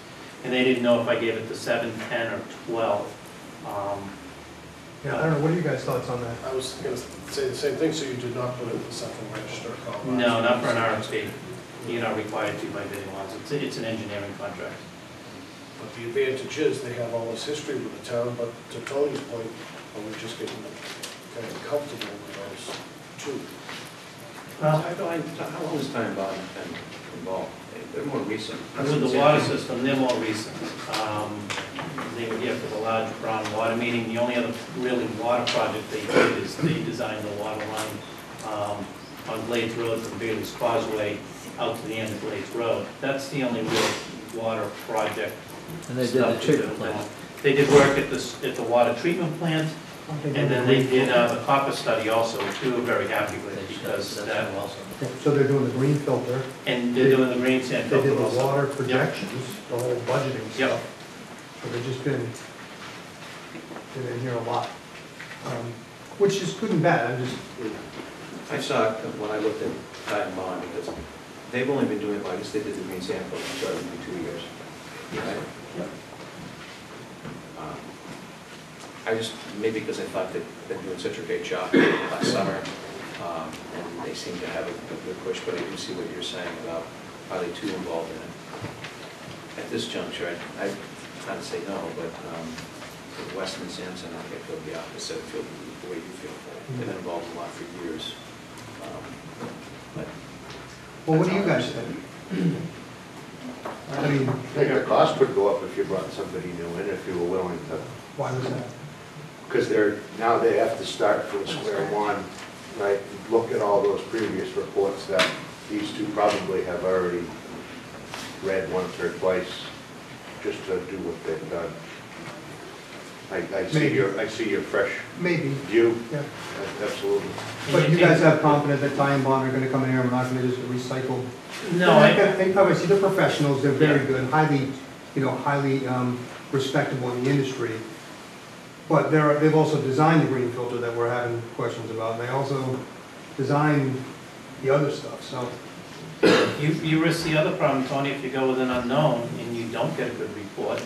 You know, by what I mean a good report that's not as accurate or that isn't as good, you know, you've wasted your time. I mean, we've still, to Weston and Sampson's credit, we've still been working off their 2001 report. We just haven't finished everything that they've suggested, and we're making the improvements now. It's just that the improvements weren't made prior to that. Was there an estimate, or they just, you gave them a blank sheet of paper? We gave them a blank sheet of paper, and we added everything that we had by us, by planning, and also by water resources board. What do you think? I'm comfortable with Ty and Bond. I think they did an excellent job in very trying circumstances down at the water treatment plant. I don't think people understand how hairy that got a couple times. So I think they did an excellent job. I think they'll do a good job on this. I understand the board's position. It will cost more, but if that's the way the board wants to do it in the future on engineering projects, we'll cast a wider net. But I think Ty and Bond, we've been very happy with the work they've done. Again, that water treatment plant project was, really a nasty, nasty project. It didn't go exactly the way it had to go. And they really came through and did a good job on that because we found some stuff there that we weren't expecting. So given their familiarity with the system, I think they'll be able to do a really good job on this. But in the future, if we have these type of engineering projects, if it's the sense of the board, we'll cast a wider net for the engineers. Good with that. Yep, glad. Any questions from the audience? Is there a motion or further discussion? Move the Board of Selectmen award the contract for a water study to Ty and Bond of Westwood, Massachusetts for $99,500. Motion by Mr. Vignani, seconded by Mr. Harris. All in favor? Aye. Great, so let's move on now to the topic at hand, Cedar Point sewer contract. So what I'd like then, Kevin, is just, can you give us, or Will, whoever it is, just a brief summary of where we're at? Obviously, there's a contract and how we get to the contract. Take questions from the board, and then we'll open up to the audience, okay? That'd be great. So the proposed pressure sewer system is in accordance with CDM's recent I&I study recommendations. And what I'm reading off is one of our engineers, Dan, who worked on the project since the beginning, put a memo together for me. So I'm gonna make it as short as possible. It's a little long, but I'll get into it. And permanently achieved, the idea with the pressure system was it would be 100% I&I removal versus even with the rehabilitation, less than at some point getting to the 50% if we did a replacement. CDM's I&I study indicated new M1 PVC can exhibit excessive I&I, therefore we were in favor of the pressure alternative for this system. The Cedar Point gravity sewer ranked consistently highest priority in most categories of I&I reported. Moving forward, this work provided the biggest bang for the buck to help free up capacity at the wastewater treatment plant. Special precautions have been taken to protect the pumps and all appurtenances from the harsh conditions that are experienced out there. The proposed pressure system comprised of individual grinder pumps for each home, small diameter sewer force mains network using designed environmental E1 pumps in the priority package where everything's E1. We also included a 5-year warranty with the E1 systems and went with the heaviest duty model we could purchase. Each home would be provided with the force main connections, the E1, new sewer force main, service connections from the house to the pump, an exterior vent, interior and underground electrical and control panel upgrades. Exterior pump control panel is equipped for connection to a permanent mounted on-site generator if there was power outage. All force main connections shall include 2 check valves furnished by E1 to prevent backflow. One is inside the pump enclosure and a second redundant check valve at the street line. All force main connections shall include 2 shutoff valves furnished by E1 again. Saddle connections to the mains, adapters, compression fittings are also provided by E1. The pump vents should be constructed of ductile iron pipe and include a check valve provided by E1 to prevent floodwaters or damage as opposed to the plastic pipe that's typically on these. The packaged pump system would come complete with its own HDP enclosure and watertight cover. Due to the harsh conditions at Cedar Point, pumps would be located safely below ground with a reinforced concrete precast enclosure with a 30-inch locking manhole cover on top of that to protect the pump. Sewer force mains would be made of high-density pipe. HDPE was selected over traditional PVC for improved water tightness because there's no joints, extreme strength, and resiliency. In talking to Dan, he made that clear because it's the only pipe that's approved in California, even with the earthquakes, because the actual joints are stronger than the pipe themselves. Terminal and cleanout access manhole provided on the force main in accordance with good sanitary engineering practices, and also we have a system in there so that we could monitor flows and see how the flows are going throughout the system and see if there is a problem.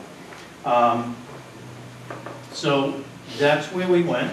We worked off that, designed a solution which would eliminate as much I&I as possible. And that's how we came up with the pressure system. And the system that's designed is, it's the Cadillac of systems. I mean, Karen, your system's working fine, but this one has ductile iron pipe for the vents. It's in a precast manhole enclosure, and it's really built heavy. No, we didn't, I'm sorry. So we went to that position. We had some meetings with the residents in the past, and there was questions on ownership of the pumps. And since then, we also had received a grant for $2.2 million from Executive Office of Housing and Economic Development in October. John, can I just recap our meeting and maybe save some conversations? So on Saturday, John and myself and Jim and Kevin and Patrick Kearney and a handful of residents, Dave Ball and some of the other members of the audience were there, and we met and talked about this for hours. And I'm going to try and summarize it to save some repetitive conversation later and also kind of show both sides of the argument. So the first thing someone mentioned, the I&I in that area, that's the worst area in town for I&I, which is where we process seawater or fresh water in our sewage treatment plant. They estimate about 10% or 40,000 gallons a day we process from seawater, pumping, do that instead of waste. The main issues with the group that was there were the pumps, right? So gravity system, you don't have pumps, so you lose power, you don't have a problem with your sewer. This one is a pressure system, which is better because you know when leaks are because it's pressurized, but you need power. And you guys have storms down there, so sometimes you lose power. So the questions regarding the pumps were, A, how are you going to get power to us? And B, if there's a lot of rocks and stuff there, how are you going to get access to give us power? So we talked about, John had an opinion that we should buy the pumps, the town would own the pumps, the town would replace the pumps, the town would get a truck to manage and power up those pumps. So we'll try and deal with that. The other comment from the group was that maybe the problem is just a few of the laterals. There's 120 houses out there, and a number was thrown out as maybe the problem is just 10 laterals, and it's going to be a lot less money to repair than replacing the whole system. Personally, I think if it was just 10 laterals, we would have found it, but that's what the problem was. Let's look at it a little bit more and see if it's not such a big problem and we can fix it through doing another test. I think there was a $20,000 test that we could do that may be able to evaluate that. A couple of the other issues that came up where there's a $2 million grant that we have, that there is not high risk but not low risk. There's some risk that we would lose that grant if we don't act on this project soon. And by doing this testing, and if we were to change to a gravity system, there's a possibility that we could lose that money. If we lost that money, then part or all of the project may turn into a betterment to the 120 homes out there. So that it could be an additional cost to the homeowners out in that area. It was discussed as well. So there were a lot of conversations about other things, but those are the main salient points of what's going on here. The group would like us to do another test and see if there is a smaller problem than what we think there may be. The timing of that test is an issue with water tables and with summer, 4th of July. You don't want to start tearing up the streets in the middle of summer, and how much that would delay actually doing that project. And then we talked about whether, if that test came back and said that a gravity system, a low pressure system was what was needed here, are we going to be able to move forward then, or are we going to start back at the beginning and have problems with this other stuff? So the board has to decide which system they like. The board has to decide if we do want to do the low pressure, whether we do want to take ownership of the pumps.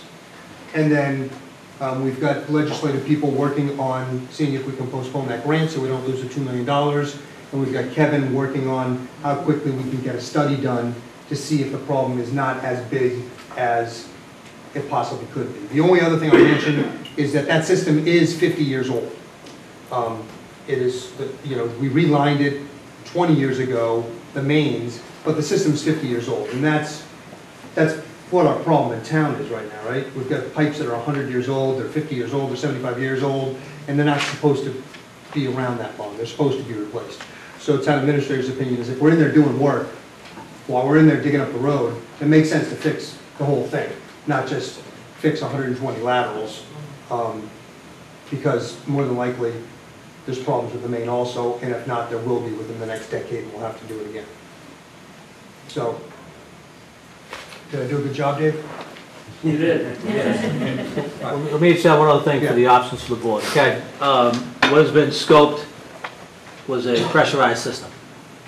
The other three options, as I understand them, we do nothing. We just leave it. We'll continue with the I&I, and we go on and hope that we don't exceed our average daily capacity at the plant, which will kick off a whole series of other problems. The pressure system, you can replace the existing gravity sewer, which is a very deep, 17 to 18 feet in some areas, gravity sewer. That'd be a big project, really massive construction. Or you would do what I would say is a shallow gravity system, but that would require the construction of pumping stations One somewhere in the neighborhood of the Sand Hills parking lot, the other in the neighborhood of the Lighthouse parking lot, because they'd have to be pumped through, the gravity wouldn't work. So those really are the options that the town has. And again, as Kevin said, 2016 study did say to put in a pressurized system. It was voted at 2017 town meeting. So the DPW went forward with that system, and that's why we're here today. And the cost of a gravity, you estimated, would be maybe twice as much as Yeah. as the pressure.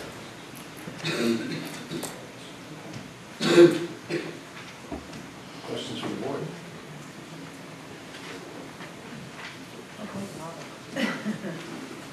Actually, could we defer our questions till we have some of the advocates' opinions as well? Yeah, if you want. And let everybody ask questions. I have a question before we get to that. Did Ty and Bond give you back the pros and cons of pressure versus gravity? You know, there seems to be so much. We actually used Camp Dresser McKee for the study. Oh, sorry. No, And then we used Weston and Sampson for the design. Okay. You know, we did some internal engineering also with Dan Smith.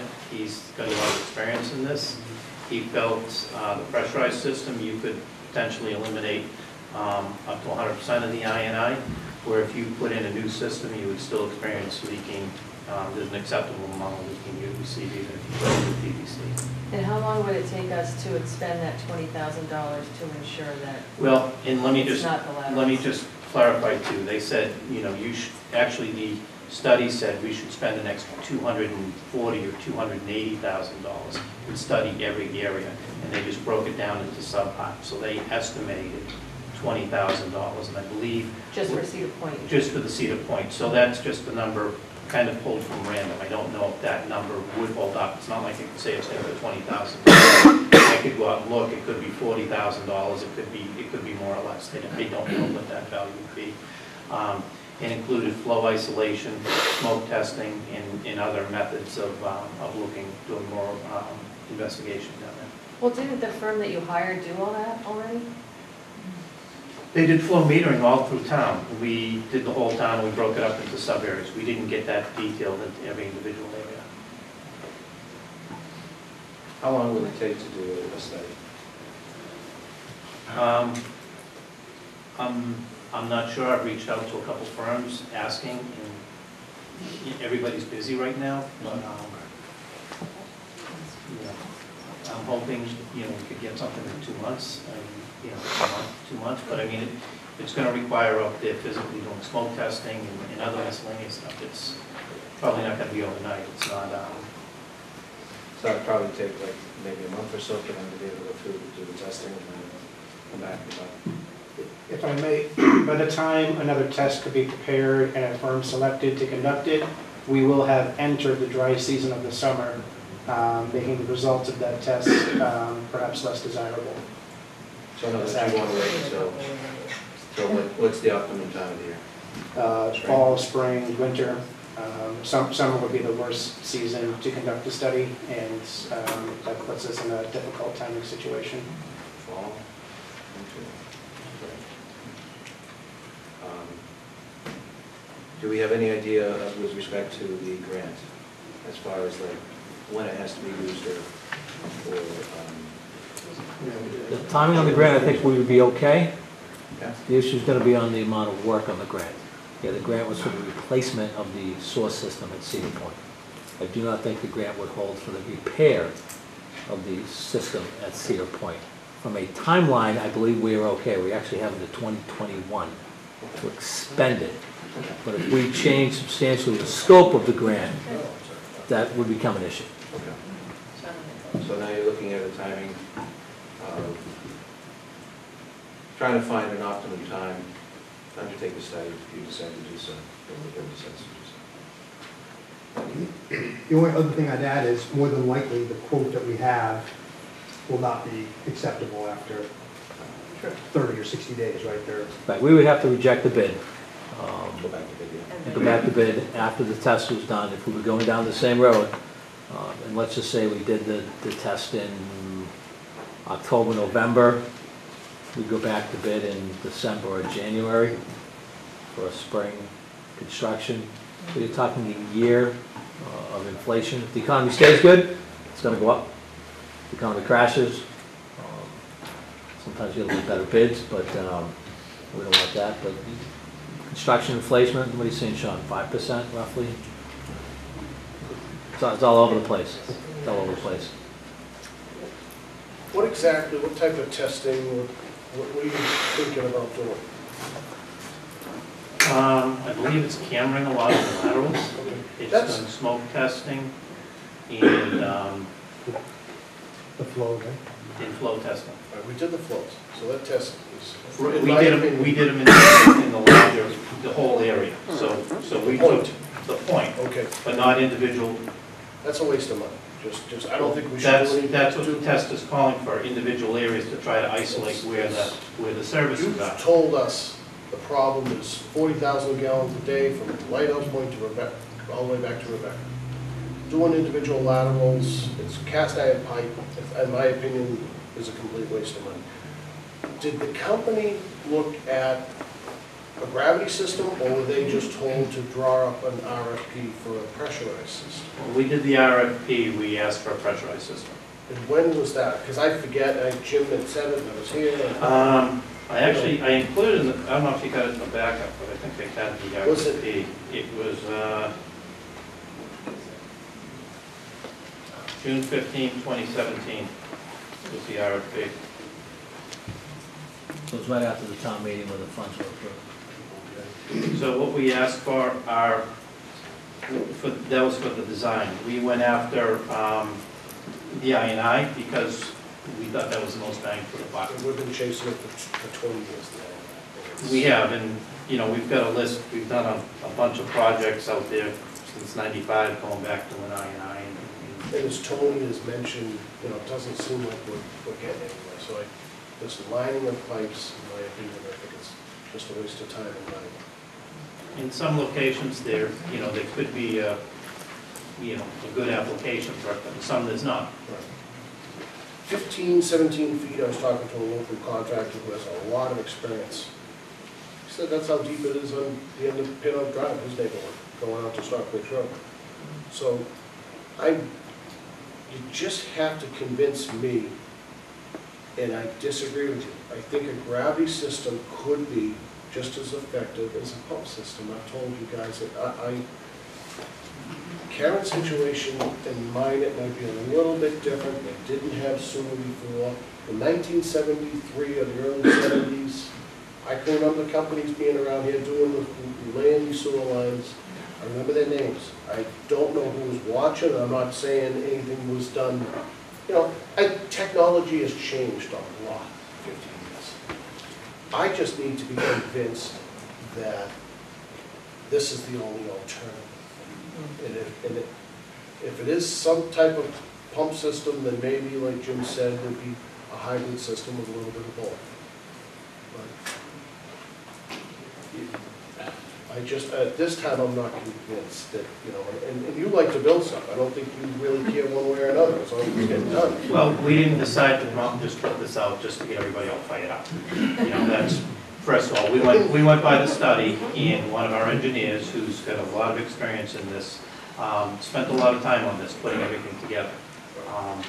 But there isn't anyone in this room that doesn't want the leaks fixed. They're all taxpayers. They want it all fixed. Yeah, we all. And we don't want it, well, not us, but we don't want future boards and residents having to deal with it in 40 years. We want it done right the first time. And if it can't be, fine. I don't know if I'm convinced, talking to the people that I, do bump into in my daily business, that I'm not convinced it couldn't be, that's all. I would like to look at a study of doing something different, not fixing the laterals, because it is cast iron pipe and it's gonna crack. All right, then that's even worse, okay? Well, how is it backfilled? I mean, there's all kinds of questions, none of us can really answer. So what would it take? I mean, I don't know which one it is. I know one's more expensive, I know we have a grant that's exposed for some sort of loss potentially. You know, are the residents willing to pay a betterment for, you know, for the other $2.5 million to replace the system, with a $6 million dollar system instead of a $3 million system? Because the enterprise fund can't pay for it. It doesn't have the funding for it. And if we come back and they say, if we go to another expert and say, which system would you do? And they come back and say, you know, that the low pressure one is better for that area, are we gonna do it? I mean, I understand the issue with the power. I imagine most of you have a generator anyways. So clearly no one has a generator. So I understand power being an issue. So I get it, you know. We can buy the pump, we can own the pump, we can have a stack of them over here, so if it breaks, we can throw a new one in. But in the middle of, let me just jump in. the middle of a storm. Karen's breaks. Does she get access to that? Or somebody else? No, not Karen. All right. No, Well, you know what I'm saying, though? Well, the reason why I It's part of that area, it's part of that. The reason is this is what I said on Saturday, is that people who have gravity system right now are going to be sacrificing to some degree by having a low-pressure system with a pump, and we're asking them to pay for it. I don't think that's fair, because what we're trying to do is create more capacity for other people in other neighborhoods. So when you have gravity in one area, you've had it. If we're going to have you go into a low pressure, then I think the town should own the pumps, and the town should own, if need be, whatever it takes to put your system into, your sewage into the system, the pressurized system. There was some situation that somebody may have a low electrical panel. Town should own that, or not own it, but upgrade it so that the person can actually put their sewage into the system. So that's why I see a distinction, no offense, Karen. Your neighborhood actually was an add-on, so in order to be part of the add-on, this was the system that was utilized. But for people who've had original gravity systems, we're now trying to upgrade it to a pressurized system because we're trying to reduce the I&I in order to augment our sewer system with other phases. To me, I see a major distinction. Yeah, but it's a flawed system. It's a broken system. We have to fix it, just like we fix a building, just like we fix anything. So it's, you know, it would be a precedent for us to say we're going to pay for the pumps. We've never done anything like that before, and all of a sudden take ownership of that as part of the system. You know, no one else has ever done that before. And to Sean's point, we'll probably, next time we do it, we'll probably have to include that in any low-pressure system in the future. You know, I really don't care one way or the other what system's in there, as long as it works and it doesn't leak and we're not up against it at the sewer treatment plant. You know, we know that area leaks, the worst in town, and we got to get it fixed. You know, then you just come into the problem, how are you going to pay for it? So I have, let me see if I can summarize. This is very complicated, and I know that everybody spent a lot of time on this, we all have. And, you know, obviously this is not a, you know, something that we want to upset people with, but we all recognize, you know, speaking with some of the people in the neighborhood, is that the I&I situation has to be addressed. And I think we all agree on that. It's to the town's, in the town's interest and everyone. So that piece has to happen. In my mind, it's the math here is whether it's the laterals only or whether it's the 50-year-old pipe with a 20-year-old liner, at some point that's going to need work. And I look at this, that piece of this investment as we have an actual number. We know that it's estimated cost, or no, it's actually going to cost $3.177 million to do a brand new system at Cedar Point. Laterals, the main, the pumps, all of that. And we're told that that will solve 10% of our I&I problem. We know that's the number, and we know that that would replace the whole system now. We have $2.5 million offered by the state to offset that cost. So the cost to our town is whatever the difference is. 1.2. Those are all known quantities in my mind that will give us a whole new system. We can do a study, and maybe it is 2, 3, 4, 5 laterals, But I know today that we can spend $1.5 million and have a brand new system that'll reduce I&I by 40%, and we can get it done as soon as we can get the shovels in the ground and get it complete. I agree with I think you have special circumstances with the challenges of the point, and I agree that precedent setting or not, the town should take ownership of the pumps, even though I own them, that's okay. That makes sense to me. I also don't think that, you know, if there's another section of town, nobody has the challenges that you guys have. So to me, to carve out for this community to take that responsibility, I'm completely on board, and I don't think that we're that much at risk down the road, because we can make that argument very clearly. My concern with delaying and doing another study so okay, maybe we only fix a bunch of laterals, is we're just going to have this conversation down the road and have to fix it. And I'm not an engineer, I'm not an expert. Listening for the last, I don't know, year and a half I've been on the board to the experts has not convinced me that the the pressurized system isn't the way to go. I don't want a pump station out on the Lighthouse Point just because I like Lighthouse Point, and I don't think we should take the parking lot away. So there's a lot of moving parts, and I think that's just where I'm coming out on it. Is, you know, it's a known cost and it's a known result to do the whole system all at once and do it in what we've been told is the right way to do it. Any other comments? Otherwise, I'd like to... No, open up to them. I don't have anything different. So, if I could ask a favor of you, if whoever wants to speak, you're welcome to. If you could stand up and then just kind of project so that everybody can hear, and you can catch them on TV, that would be great. All right.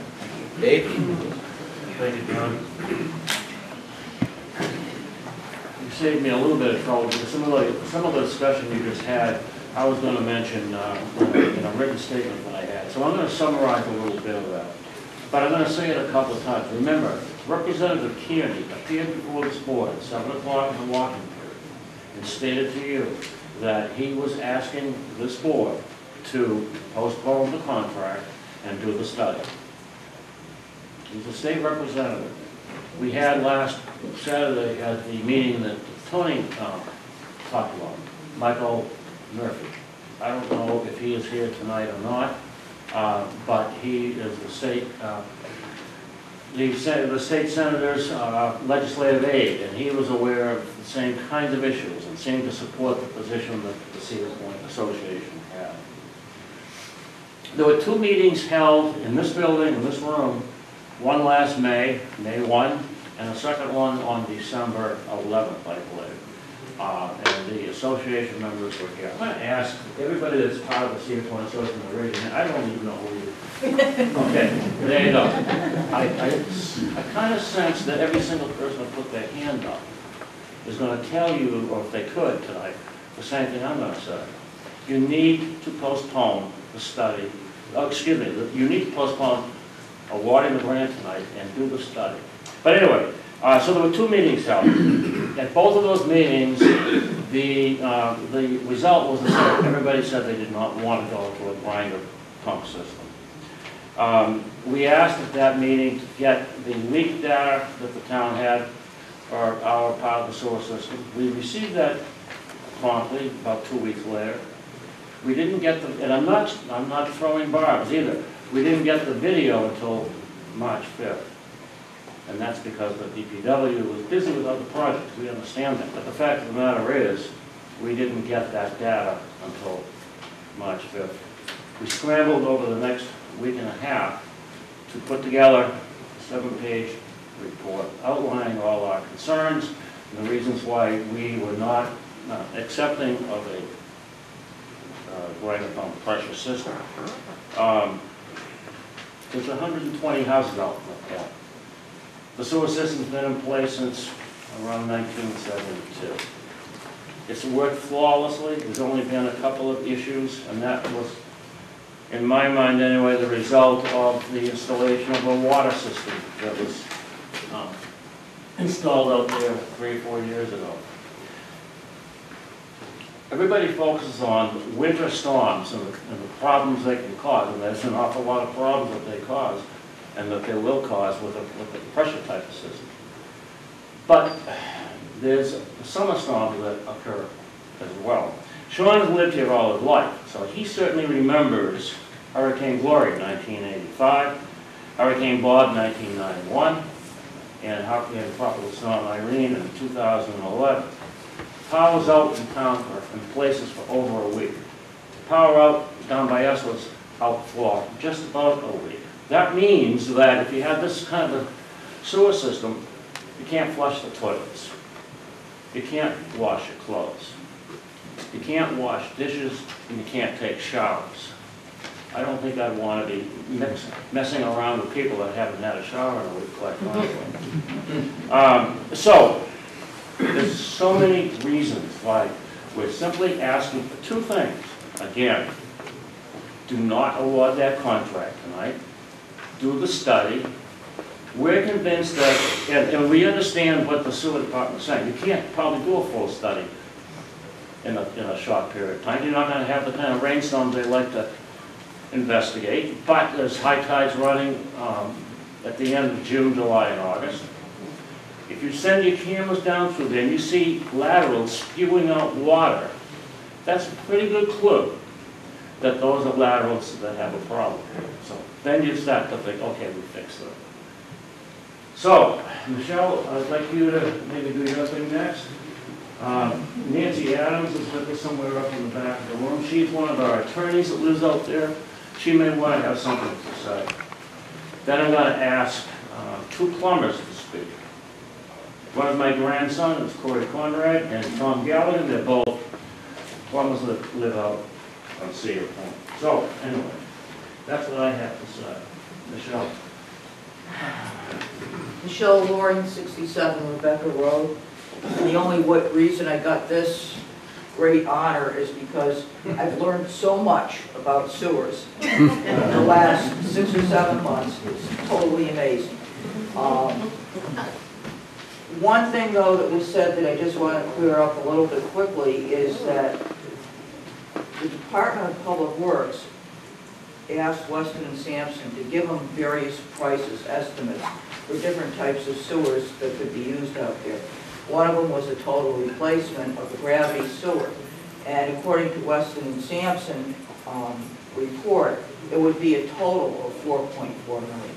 So we're talking about $1.5 million more than these pumps to totally replace the system with a brand new sewer. In any event, everyone wants to solve the problem with the infiltration into the system. The Cedar Point gravity sewer may be very old, but about 20 years ago it was given a cure-to-place product line. And this line is good for 50 years. That's what it's supposed to be good for. And what it does is it lines the whole entire pipe to such an extent it's as if you put a PVC pipe down the middle of the sewer. And this is supposed to be good for another 30 years at this point. It was put in around 2000. The main was checked completely 8 years ago. The town paid for this. They checked the whole main, nothing wrong with the main 8 years ago. What was the problem? The laterals. The laterals from certain houses, especially down towards the neck of the point, were leaking. The Department of Public Works is recommending to you a total replacement of this system with pumps. They're implying that some engineering firm has recommended this system, and they haven't. They want to point to the CDM Smith report, Camp Dresser McGee report from 2016. What did Camp Dresser McGee do? They asked them to say, where's the problem in the whole town with infiltration and inflow?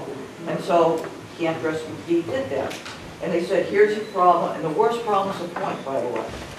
Okay? We're 4-2 in this study. What did they recommend, Camp Dresser McGee? Camp Dresser McGee recommended, in big letters in their report, it's under recommendations, and it goes on for 3 pages, talking about different types of tests that they recommend should be done to the sewer.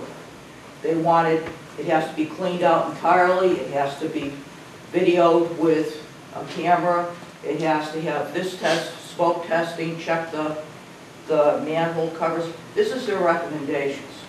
So where does the Department of Public Works get this, gee, Camp Dresser McGee recommended pumps? And I'll show you where they recommended pumps. What they are calling a recommendation is that towards the end of this report, Camp Dresser McGee gives the different areas, and they say how much it will cost to test it. Then they say if a low cost estimate to repair this is this, and a high cost estimate to repair it is that. They didn't recommend either one. And when they did this for Lighthouse Point, the investigations would cost $20,000. The low construction cost, which would be to repair certain parts of the sewer and the laterals, was $700,000, and the high cost was $1.7 million. And on the $1.7 million, there's a footnote, footnote 7. And footnote 7 says this high cost is based on if you replace it with low pressure grinder pumps. This is the only place. This report is 64 pages long. 64 pages, and I've looked at it. And the only place that they mention the words low pressure grinder pumps is in footnote 7 of that one page, right there. That's it. Now, this is not a recommendation, this is an explanation of a cost figure put in there. They wanted the test to be done. They wanted an examination of the sewer, a video to see where the problem is. This is like, if you go in, you're not going to have your lung taken out if you don't get an x-ray. They want to see what the problem is. Do you have to take a little bit out? Do you have to take a big part out? You take the whole thing out. But you don't just say, oh, you got a lung problem, let's take the lung out. You do an examination to see where the problem is. We're here because of a footnote. Due diligence is that level of judgment, care, prudence, determination, activity that a person would reasonably be expected to do under particular circumstances. And it's not due diligence to say, spend $2.5 million of taxpayer money on a footnote. The Commonwealth's Department of Environmental Protection, which I'm sure you're all aware, is the one that's in charge of sewer discharges and plants, things like this. They say the way to do it, the next step, is to do a study so you know what you're dealing with. The sewer main is in good shape, and it should be for another 30 years. There's not anything anywhere that people say otherwise. You can't point to any study that says the sewer is not in good shape. Fixing the laterals could be done a lot faster than putting in this new pump system. And according to the engineer, the Department of Environmental Protection, to install the pump system, you have to dig to the laterals anyway. Why don't you just fix them, he said. Why are you putting in a pump system? Now, last year, after our opposition to the pumps, the department went back to Weston and Sampson. And they went back not for a recommendation as to what kind of system to put in, but to find out what the cost of some of these other things are.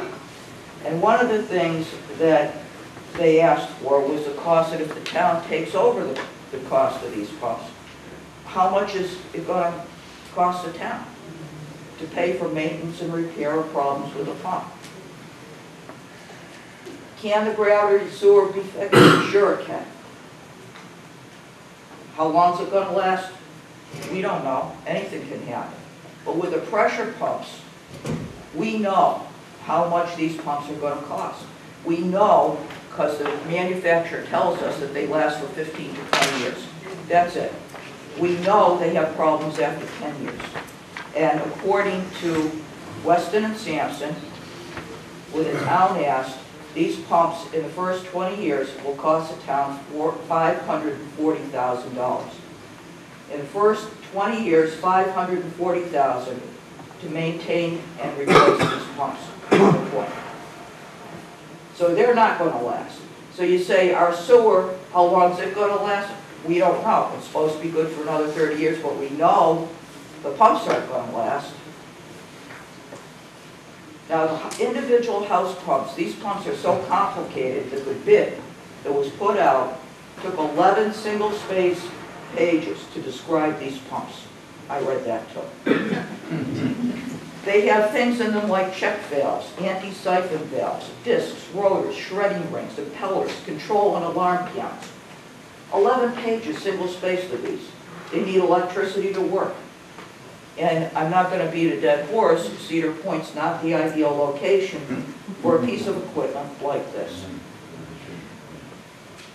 Basically, if there was put in to Save the Mass Works grant, a change of scope for this project, to instead of putting in the pumps, correct the problem, same location, same problem, but do it in a different way, the scope of work could be changed and the grant could be used to do it.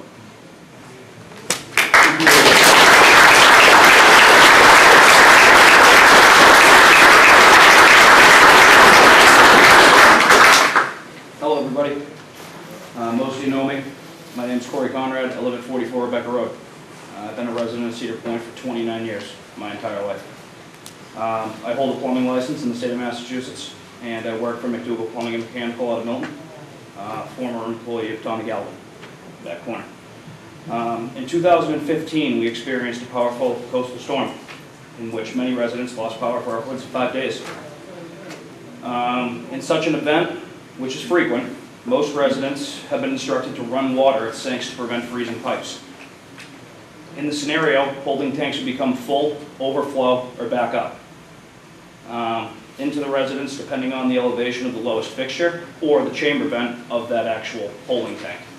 Whatever comes first is where the water's going to go. It's going to seek its own level.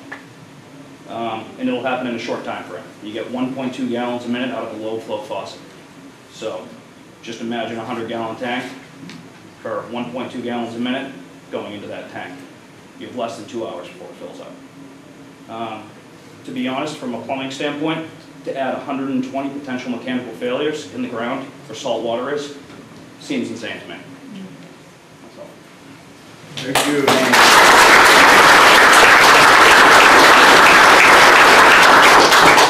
Thomas Gallagher, 35 Lighthouse Road.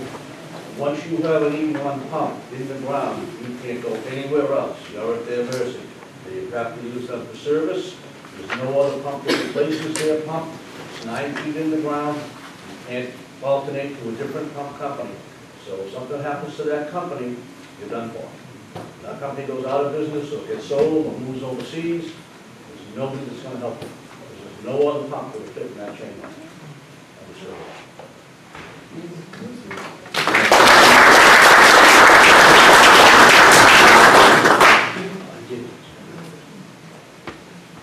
Anyone else?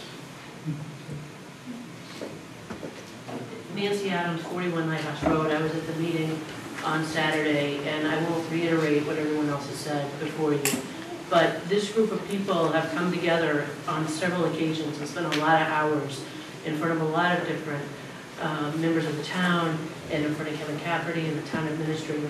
And we're not here to be great problems for the town. The issue from our perspective, which Michelle Loring laid out to you quite clearly, is that we need more information. No actual recommendation has been made. At the start of this meeting, a representative, newly elected, came. We also, on behalf of him and on behalf of the state senator, have asked this board to defer awarding the contract tonight. Let us do additional study. One of the concerns we had at Saturday's meeting was, what about the grant? We now know we have until 2021. So that gives us the opportunity to do the study, to find out what the problem is. Maybe at the end of the day, this is the way to go, but perhaps it's not. There's other ways and other methods that we can use that wouldn't create such a sacrifice to the people on point. So I would respectfully ask that you defer, do some studies so that we can obtain the information we need, do the due diligence that we need to do, so everyone can make an informed decision and the people of the point can help the town with respect to this problem we have. Thank you.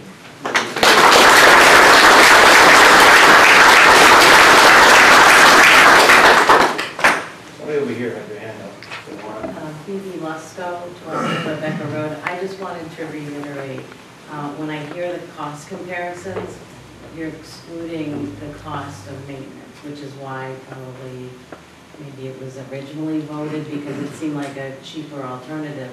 But the cost of maintenance now gets pushed out onto the customer, onto all of us. So when you hear it's twice as much, I think that those additional costs are not being taken into consideration.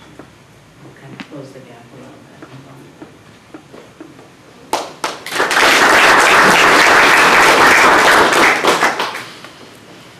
Anyone? All right.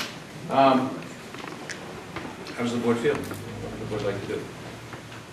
Well, I'd like to actually hear some remarks with regards to some of the comments were made. I think Mrs. Lorian's comments were very enlightening in regards to that this system was actually never even recommended. So that's concerning to me. Is that a true statement, Kevin? Because I just want to understand, people pick sometimes what they see in different documents, and we're at the liberty of engineers. And so if an engineer hasn't come and said, this is the way you need to go, then yeah, I'm all for doing that lateral study because, first of all, if we have till 2021 to work on this, that's great. But I would also like to say, just with Representative Carney standing before you, saying that he can change is not a fact. We don't have a letter in hand from Senator O'Connor. We don't have a letter in hand from the Governor Baker. We don't even have a letter in hand from Representative Carney's office either. So I just want to make that clear, right? That's a goal. It's not a given. So we have to work through that too. But I want to understand what's been recommended to us from the engineers. There is a recommendation in that section where it says the source of I&I for the increased value would be with a pressurized pump system. We met internally after that meeting, after reviewing this, and came up with the conclusion also that the pump system would eliminate 100% of the I&I and it would be the best bet at that time. But just from a cost perspective, right? We weren't just looking at a cost perspective. One of the thoughts we were thinking, you've got deep sewer. No matter what you have for deep sewer, there's an acceptable amount of I&I that's let in there. You're never eliminating that I&I. It's going to get worse over the years. And that was one of the ways we looked at it. And it says in the report also, there's another section that says, previously repaired sewers such as sub-area 4.2 still exhibit excessive I&I. Previously completed rehabilitation work may not have been as effective as planned. We looked at everything. But that's where we were with it. And well, please speak up. Yeah, to add to that, this project was approached as a replacement project, not as a repair project. And when we replace systems, we look at using today's technology and methods, what are the best systems available for that replacement. And just going off of the Phase 3 sewer expansion, where Selectman Canfield resides, that area was designed to be a forced pressure system. It was our most recent sewer expansion, and it was the best technology available at the time and remains to be.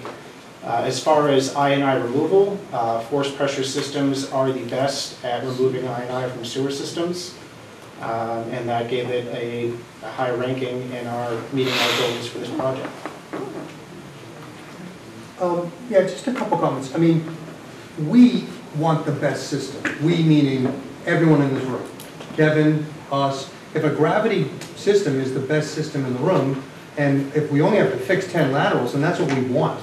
Right, that's easy. It's going to cost. We'd love that. We'd cost 1/10 of the price, and it would be an easier fix. And so, I think we're all on the same page. We're going by the expertise that we get from our people that tell us what to do.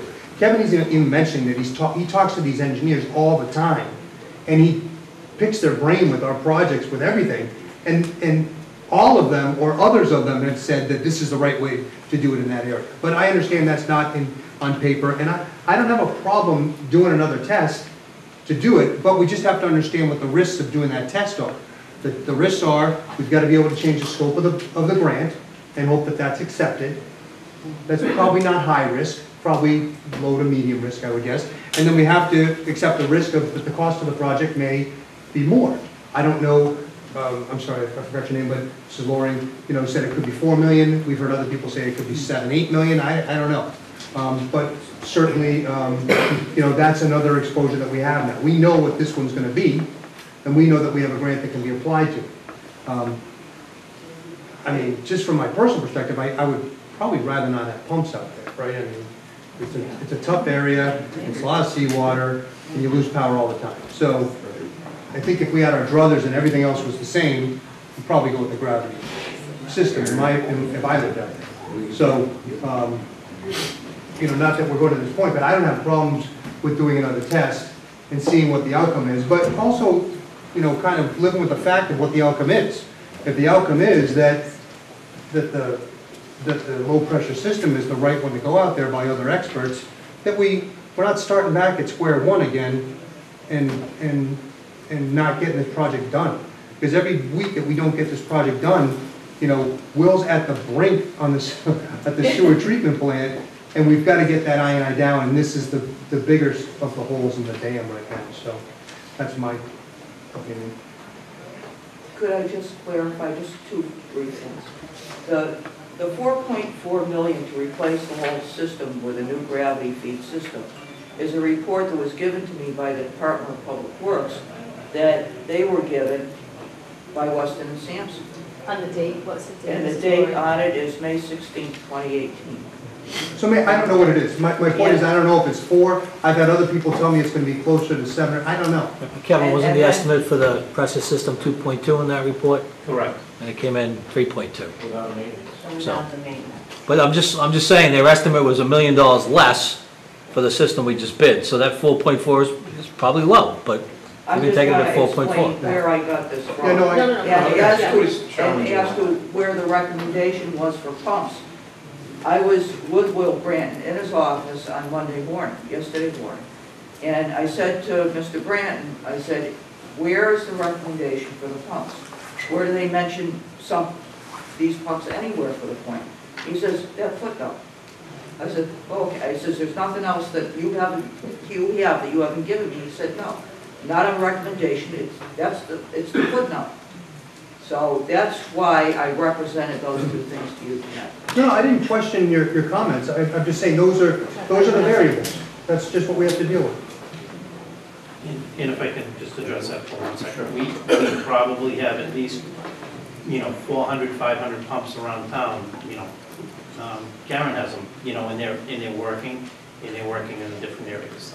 I understand the plumbers, they get the worst case scenarios. They don't get the scenario, hey, this has been running for 25 years and I didn't know I had it. They get the calls when there's a disaster. And we were looking internally for figuring out a way that we could remove 100% of the INI. And that came up, I believe, in November. We had a meeting with the Selectmen and did one of our sewer updates. And like, we're getting up there because it was creeping. How do we get the most bang for our buck in elimination? And it's stuff that we spoke about internally. We took this report and we added on to it and looked for the best way that we can eliminate as much INI as we could. Yeah, it seems to me that if you do the study, and the study shows that the whole system is terrible, and not just a number of lateral leaks, then you don't have to make a decision, then you go back to the pumps. This is, nothing's written in stone here. We're not asking that a whole new gravity system be put in. We're simply asking, and the town wants, and we want, the inflow to stop. And we're all citizens of this town. We're not asking you to put in a 4 or 5 or whatever it costs $1 million new gravity system. We're just asking, find out where the leaks are. If it's practical to fix the leaks, fix them. You can fix them faster and cheaper. If it's not practical, then we're stuck with the pumps, I suppose. That's all. Thank you. Thank you. Yes? Ian Walton, 3 Rebecca Road. One of the concerns I have is every house is going to have a hand pipe outside with a check valve at the top. Do you really think it's going to come in there? They're going to be broken off at ground level when the boulders and the waves come through that move decks and houses. That pipe is not going to be able to stand up to that kind of thing. Water's going down in that system. What happens to the pump then? I understood that salt water infiltration into those voids the warranty. Is that true? Another concern. Question over Yeah, here. the only thing is, I know the town is concerned about infiltration. I'm sorry, David, let's go 12 Rebecca Road. But our concern is having a system that works when the power goes out as well. Right, I mean, the sewer system is there to serve our sewer needs, not just to keep the infiltration out, right? So if we have a system that has some infiltration, but it works during a power outage, that's hugely important to us. Right? Somebody else have a hand over here?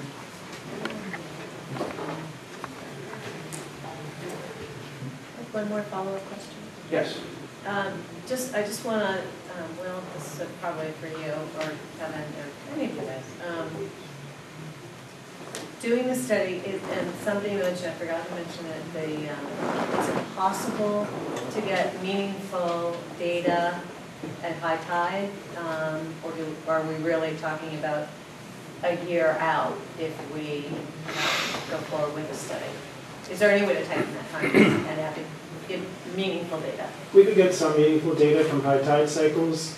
There are even some sections of pipe that stay submerged even at low tide cycles.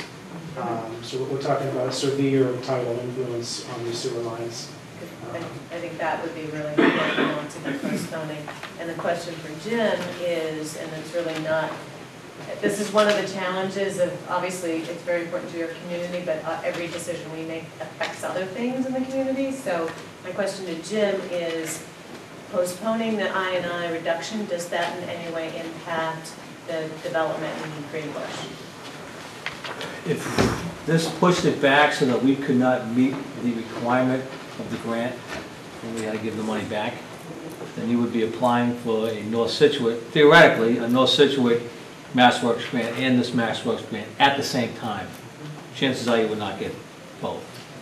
Right, but they're, I'm more concerned about butting up again. I mean, we have the capacity for them, would they get delayed if we haven't addressed a significant portion of our I&I? Is that into the equation at all? Run that by me again. I think she's worried about the plan, the Drew project. If the Drew project goes, they're going forward, they start construction, and we start reaching maximum capacity of the sewer plant because we haven't addressed They would have to do one of two things. They would either have to do other I&I, or as long as we knew that this project was going to happen and we move a set amount of I&I, then we'd be okay. We just have to know that we're going to create that capacity. The grant is for the replacement of the source system on Cedar Point. I'm not sure how much the state's going to quibble if I tell them I'm going from a pressure system to a gravity system, as long as I'm replacing the system. If I'm not replacing that system, that grant will be at risk. Yeah, sure. Okay? So I'm not an engineer. I watch Impossible Engineering a lot on TV. That's where I get all my stuff from. But I've heard Sean and I've heard Tony, since I've been here, saying we have spent hundreds of thousands of dollars, probably, Kevin, millions of dollars, on I&I fixes in our source system. And our I&I is still through the roof. They haven't worked. So it's my belief, whether you do a gravity system, a pump system, some new system that makes it disappear, I don't know, but we need to replace the system at Cedar Point. It's 50 years old, those laterals are old, it's just an old system. It should be replaced with a new system. A gravity system will take I&I out. It will leak more than a pressure system. It's just, okay? I mean, I've talked to the engineers, that's what they're telling me. And a gravity system will leak more over time. But it will get your I&I, you'll get some. You won't get the same amount. You won't get the same bang for the buck. So, however we go forward, it's still gonna be my recommendation that the Cedar Point sewer system be replaced with a new sewer system, because that's our biggest problem. And I don't think repairing it is gonna get the type of I&I numbers out that we're looking for. So again, gravity, pressure, that's gonna be up to the board, but I still think you need to replace that system, because that's our worst. I threw you under the bus, Tony, sorry. We've done I&I repair, this town's done I&I repair for years and years and years, and our I&I numbers are still through the roof. It's getting to the point where we need to replace these, not just keep trying to fix little pieces and see if we get it. That's just... So that was kind of my last comment, John, along those lines. So if this test does identify leaks in the laterals, and I'm not a contractor, but maybe someone in the back corner can answer it for me. So if you're repairing a lateral into a clay pipe, how effective is that going to be? You know, we saw the MBTA come into town. Almost every crossing, there were leaks in our water pipes down the road, either way. Beaver Dam Road, Greenbush, all over town. After they laid the track, train started running, we had water leaks.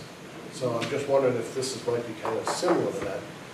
How effective would it be to make a watertight connection from a lateral to an old clay pipe? You know, either Leo or Tommy can answer that, I don't know. And that's kind of along what Jim has said. As I understand, Tom Gallagher, 35 Lighthouse Road, I understand that main has a fiberglass liner, which is probably a half-inch thick. So theoretically, you'd be making a connection between the clay and the fiberglass. And there again, without a study, you could sit here all night and say, sort of this, or that, or this. Just get a study and look. Maybe they're fine, maybe it's some other, maybe it's one pipe that's broken. That's a lot of water. Without a camera inspection, I think would be. So let's draw this to a conclusion then. We can either proceed forward with the contract as is. You can opt to do a study. If you're going to opt to do a study, we got to do it the optimum time. We got it. If the study comes back, I think the way I look at it is you do the study, you look at the laterals. I would expect and I'd want recommendations, at least the options. What is the best option for Cedar Point? Albeit a gravity system or a low pressure system. I'd also want to know what the useful life is, you know, with respect to both these systems. With respect to I&I. So, you know, if you're going to put a gravity out there in the first 5–10 years, the links are there. What are the experts telling us with respect to the long term for the use of the life of 50 years? Saving I&I for 10 years is not going to be the best for people who are, you know, for the remaining 40 years when we're trying to eradicate it. I'd like to know the cost for both. And then the rationale for replacing the main we're doing the laterals. So, oh yeah, I'd like the rationale. If you're going to replace the laterals, why not replace the main or not? I mean, I think at least if you're going to ask for a study, then that should detail it. If things come back and it still says low pressure system, I would assume probably 2/3 of the people in here would probably say I'll go with it.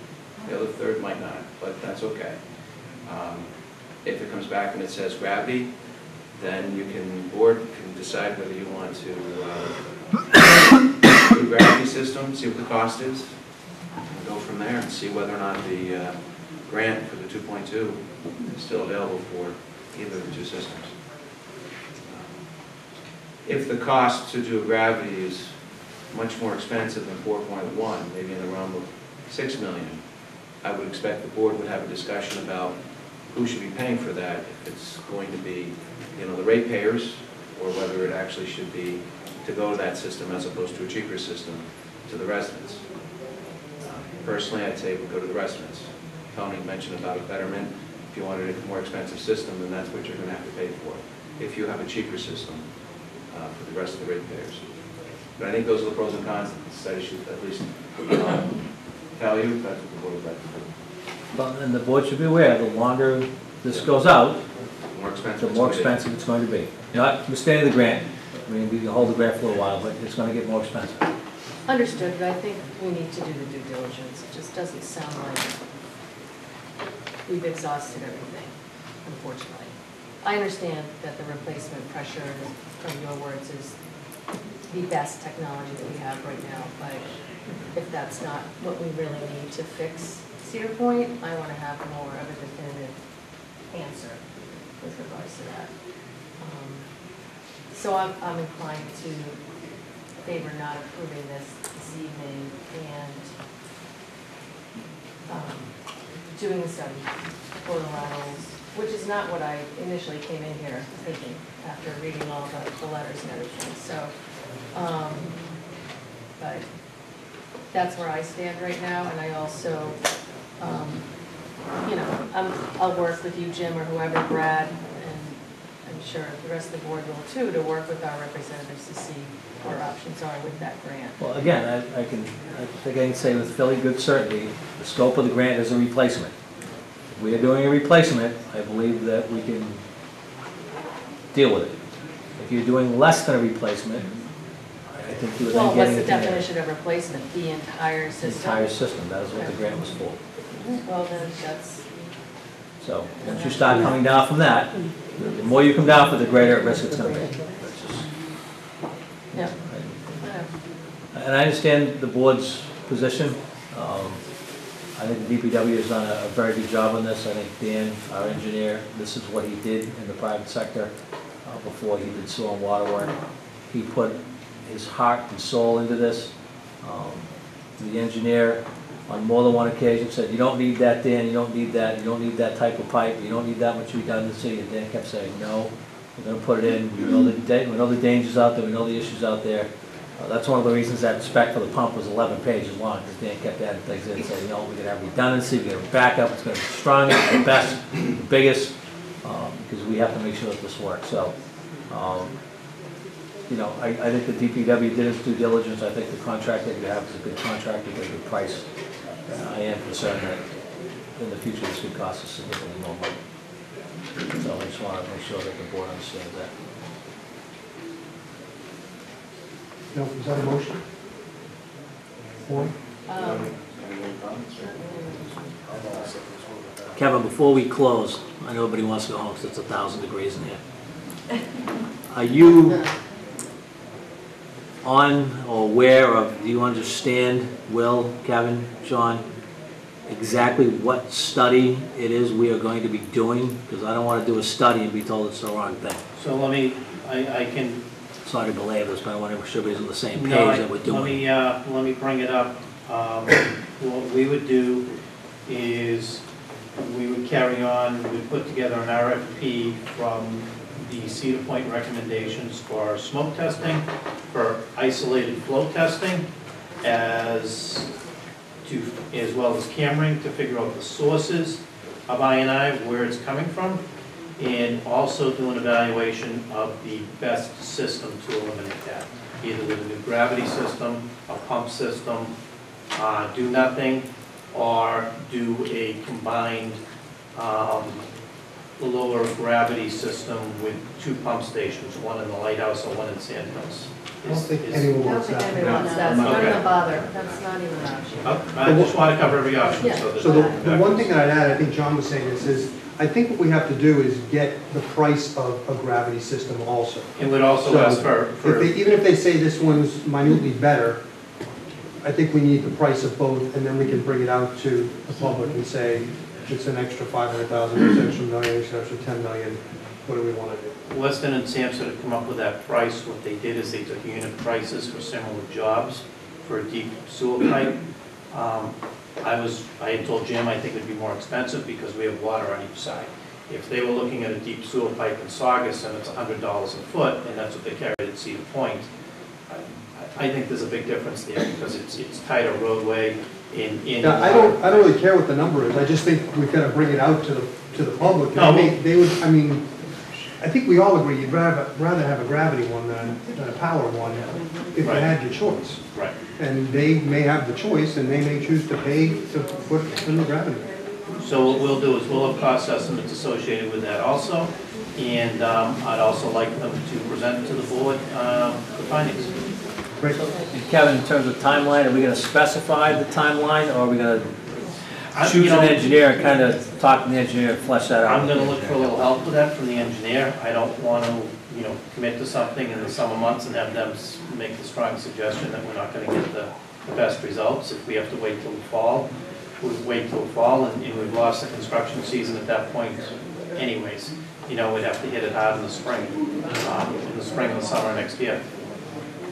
I agree. So Dave, I want to make sure that everybody's on the same page. That's your understanding of the study we're going to do. I don't want to do the study and come back and say, we did the wrong study. So the study, as Kevin outlined, is what the Cedar Point Association or the residents are, that's what you're looking for. In my opinion, that's what we're looking for. Michelle, do you agree with that? It's the study that was recommended by This is what Camp Kevin just went over, right. by Camp Dresser McGee in that report of October, I think it was, of 2017. Right, that's what Kevin just went over. Okay, so I just want to make sure, because I don't want to be back here and have a different. All right, so we're gonna have, all right, so if the study is a replacement, it's either gonna be a gravity or individual pumps, it's not gonna be a hybrid? Well, it's one or the other, but the shallow gravity system would need pump station. That's right, that's right. Okay, So is this board instructing Kevin to have a study to have one or the other and not? Well, I believe this board just said they don't want pumping stations out at Cedar Point. Right. I might. So, I mean. Rather than have a pump at every house, The board's. You still have to have that. Well, if you have a pressure system, is what we just talked about, that is a grinder pump at every house.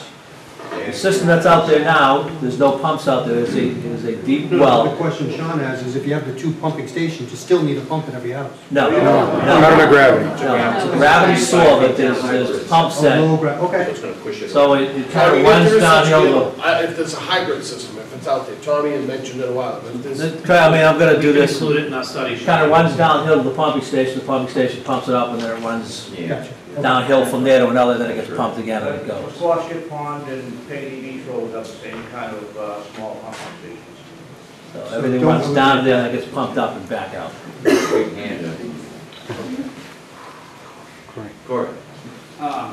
Just a quick comment on the whole pump station thing.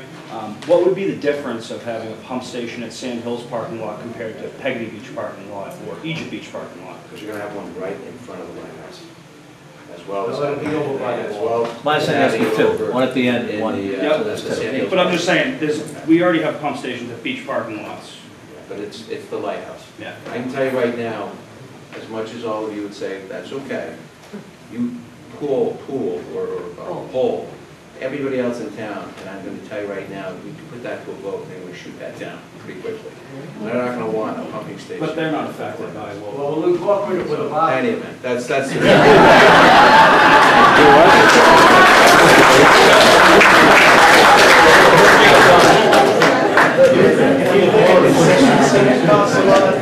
That's 600 grand, by the way. All right, do we need any, no, Dave, we gotta get going here, it's 9:30, so, we need any, I think the board should.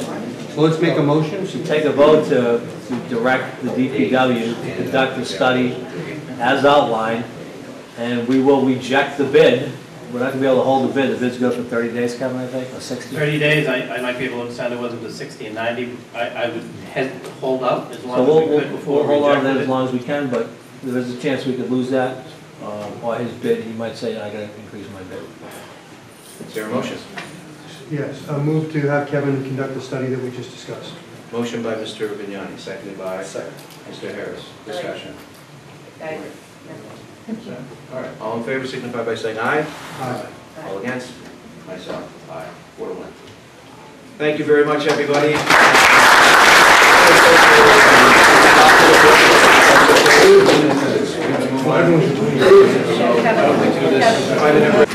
All right, we're going to come back into session, and right now we're going to go to discussion vote of 30 Gannett Road Realty Trust, Jamie's pub sewer agreement with Ralph Constantine. Ralph, good evening, how are you? Good, how are you guys? Good. Looks as though that we finally worked out an agreement. You've had a chance to review it? I did, I just had one question. It said if my sewage disposal exceeds 75% of the water usage, I know in my past experience, I've used as much as 90 to 95% of the water I use, I get pumped out. So I don't know where that number came from. I don't know if we discussed that or not. And I'm not exactly sure what a typical business like mine would use as far as sewage compared to water. I might have my own small infiltration issues in those tanks, and then we're going to find out because they were pumped dry before, after we closed, and if there is, I'm going to seal them up. But I don't, I could Hold on, be... you're saying the disposal usage, I think if you're, say it again what you just said. The reason I'm saying, the water goes in, and what they're saying... Let's say if I use 100,000 gallons, they're saying if I dispose of more than 75% 75,000 gallons, I pay the full rate. That's the way I read it. Yeah, that's what I read too. I didn't come up with it. Well, this is on the difference between water usage and soil usage. How do we get 75%? I've not received a copy of this agreement letter, unfortunately. So I believe the methodology there is that some of the water will be used for serving the customers, either in glasses or used in the process and would enter the sewer system. Someone must have determined that ratio is 75%. Yeah, and I don't know what it is. I don't think it's quite that low, but I think it's a lot higher because... Adjust it. I think that makes sense. Make it 90 you want. Yeah, what do you think, like 85 or? Well, I don't know. I was up to 95%. So, but I don't know if I had an issue. So I don't know if we can compare it to what other people are using and disposing of. I mean, you guys have all the records of every restaurant in town of what water they're using and how much they dispose with their sewage. No, but that's based on their water usage, right? Yeah. It's not a real number. It's just kind of an estimate. Right. Do you want to change it to 90%? I would love to change it. 90 would be fine. Okay, so why don't we make correction on paragraph 3, where it says if disposal exceeds 90%. Okay? That's fine. All right. Even if it did, it would only be a minuscule raise in the rate anyway. Thank you. We can shoot do that tomorrow. Have you guys sign it? Okay. So we can pass a condition on... No, you just approve it with that one change, and then we'll just have it for your signature. You can have it signed Monday night. You just vote it. Thank you. So just vote it as amended with that one change. I'll print it out tomorrow. You can sign it, whatever. They can sign it tonight, because it's a different page, and we'll fix the page. Okay. Perfect, there you go. How's that, Rob? Thank you, guys. All right, so let's get a motion. Move to approve the... I move that the Situate Board of Selectmen in its capacity as sewer commissioners vote to enter into an agreement with Ralph Constantine, the sole manager of 360 Gannett Road Realty Trust LLC, the owner of 360 Gannett Road, Scituate, Mass., whereby the property owner will be allowed to dispose of septic from the property at a rate of 0.05 cents per gallon, lower than the rate otherwise charged for septic disposal, according to the terms of the agreement attached here too with the amendments. So, Okay. discussed. Okay, motion by Ms. Curran, seconded by Second.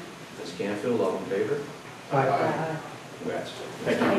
Ralph, one question. You did ask if you would kind of clean up that site. I tried to kind of crumble down again, but I don't know exactly what to do there because I'm planning on clearing the site pretty quick, so. Have you gotten resolved with insurance and others that you're able to start proceeds? Well, we're still working on some of that, but so this was a big hurdle. And I have some other things going on, but working to get it started pretty quickly now that, this is one of the last hurdles to overcome. Yeah, we're trying to make sure that the North Situate is as appealing as possible. I know. I was at the meeting, so. All right. Once it gets, do you have an estimated kind of like construction or? I'm hoping like July. Once you start digging, it'll be fine. All right. But thank you. Thank you. All right. Glad you waited until 8:35. I know, huh? Discussion vote Harbor Heights Road Sewer Extension. Jamie, Steve, Suzanne. Well, thank you for coming back. I made a promise that we'd have you back in front of us to talk about expansion. Now that you began to build your house.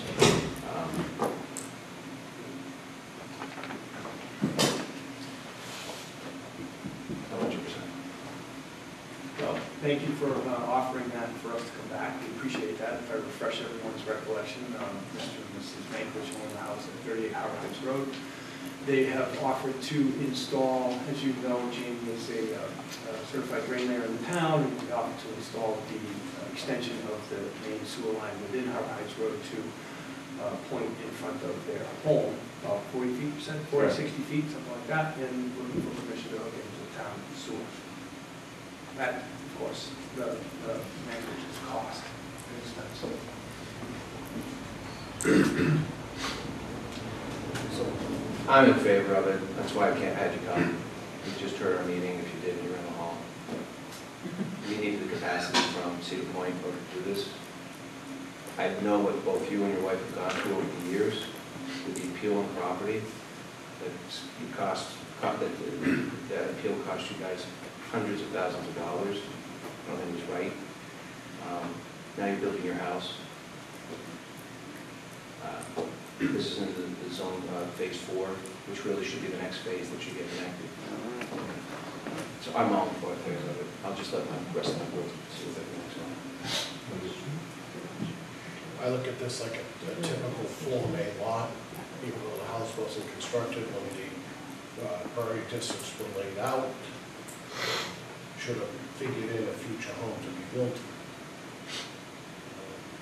You just have to, it's extension from one home, does the street go up to Hazel, or does it just stop at your house? And what about the homes that are beyond your house? They're tied in as well on those spaghetti lots. One house is, but the house behind it isn't, so, Okay. yeah, I was gonna talk to that owner and extend it, bring it down further, so they benefit from that in the future.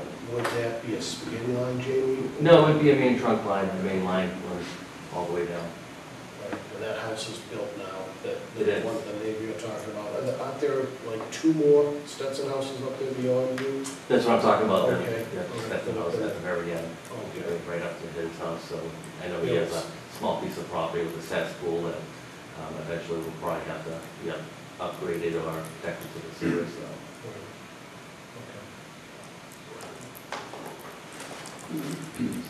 So I can't address this in isolation. We've got 2 instances on our agenda tonight, and I would suggest that we as a board discuss them together, because in my opinion, I can't say yes to one resident and no to another neighborhood. So, we've got Will here. I don't have a problem because of the issues that you've experienced, as well as the issues that the Cushing Estate folks have faced. It's capacity, right? That's the issue for me, really, is do we have the capacity for everything? So if it's pending Will's approval that we can take this on, I mean, we've all talked about managing, bringing those 20 homes a year on, whatever, just try to start to right-size the fund and give our residents the opportunity to get on and not just, new developments, but with all the numbers that we got last week at the last meeting, 2 weeks ago, where the I&I is so significant that it's taking up so much capacity, that was, that's very enlightening. I don't know if we got the most recent numbers, but it's really changed quite significantly in the past 2 years with regards to the amount of seawater that's going in. So I just think, I would like to hear everyone's opinion. Mr. Chair, I'm sorry, I know it's probably a little bit unconventional, but I'm not sure that I can vote on this in isolation, having them 2 back-to-back, and they're both sewer capacity questions. So that's just where I'm coming from right now. I don't know what everybody else's thought is, particular staff. I don't have any problem with that, is if you wouldn't mind just hanging out for a little bit, and then we'll talk to the folks from Persimmon and come back and vote on each one. Because it's really the same topic. Well, but the difference is 1 house compared to 20 houses, or, yeah, I mean, that's the big, I mean, how many bedrooms in the house? 4. 4, so, how much? Yeah, I mean, I get well, that. what's the? About 200 gallons. 200 gallons per house. And what's your sense on what we can do? We could certainly handle One more house. One more house. I would ask that the decision be contingent upon a few things, such as being located within an already planned area of sewer expansion, in order to limit applicants from other private parties for entering into the sewer system. I would also make it like a case-by-case acceptance where concerns about capacity, inflow infiltration get looked at for every sort of consideration for a private extension because capacity is so limited. We don't want to run into another moratorium situation. Right. So I'll ask you, so we don't have to ask it when Bob gets up, what's 20 houses? What's the number again? I don't know exactly. Well, there's 24 in our development, but we have definitive yeses from only 10. Okay, so what's like 10 or 20 more houses? Is that pushing it? I mean, it's difficult to say because the biggest factors in our capacity have been groundwater and tidal infiltration, and not new developments or new connections to the sewer system. New connections have a pretty minimal impact, especially since it's all new services, brand new pipes.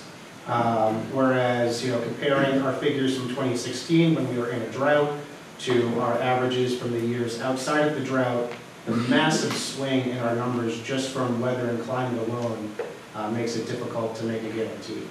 Yeah, but when you're full, no matter where it's coming from. So Yeah, that's the challenge. Yeah. So are we full? We have less than 10% remaining.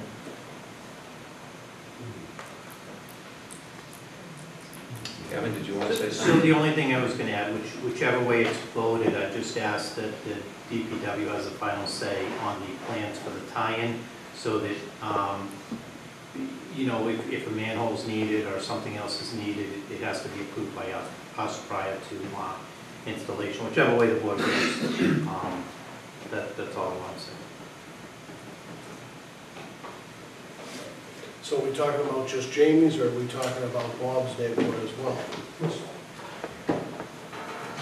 And Bob just said there were 10 people on board, so I don't know how we could even entertain tying in that neighborhood. What are you gonna just sue half of them? I don't know, you'd have to. Well, let's vote this one first, and then we can bring Bob up and hear what he has to say.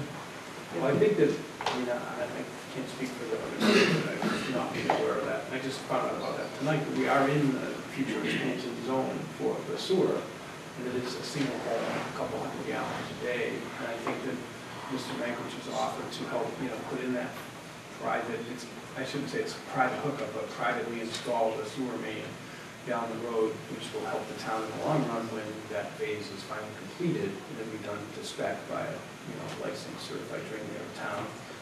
Kevin's point is absolutely, appropriate, conditioned upon their approval of whatever other infrastructure may be necessary. And, I think Mr. Mankiewicz has already indicated that we want to, if the DPW wants us to go a little further, we're happy to do that. We'll do that even further. And luckily, he has that skill set. So I would ask that, while this particular case is sort of it's a different case. It is in the expansion district already, a planned expansion district. And Mr. Mankiewicz happens to have the appropriate skill set to achieve some important and valuable infrastructure for the town at his own cost and expense. And then what about type of fee, Mr. Jamie? So, Mr. Mankiewicz is asking for the board to consider that he applied for the privilege fee back in 2005, right? It was back when that fee was $5,000. So, given the fact that he's going to, put in all the infrastructure, he's asking if the board would consider holding that fee for him, and he would pay that as the privilege time fee, which is what he asked. He was denied in 2005, but that was the privilege fee. I say no, I say yes to the attachment and no to the reduction of the fee, is what I would say. I agree. Getting attached, but you have to pay the fee. It's the fee today, not the way it was in 2005. I don't remember what, in the long run, that's going to be more beneficial for you financially. And to go through the septic system, put something else like that. Can you remind me again why this is so critical, just like in 2 seconds, like why do you really need this? as far as the house itself, I mean, Yeah. the lot is sufficient to sustain the septic system, but it is a very difficult system. It's a mounted system, hugely mounted system due to the, approximate depth of groundwater, et cetera, and the capacity necessary. So essentially, the house gets built on a lot, and the yard area is pretty much wiped out by the septic system. So this is a much more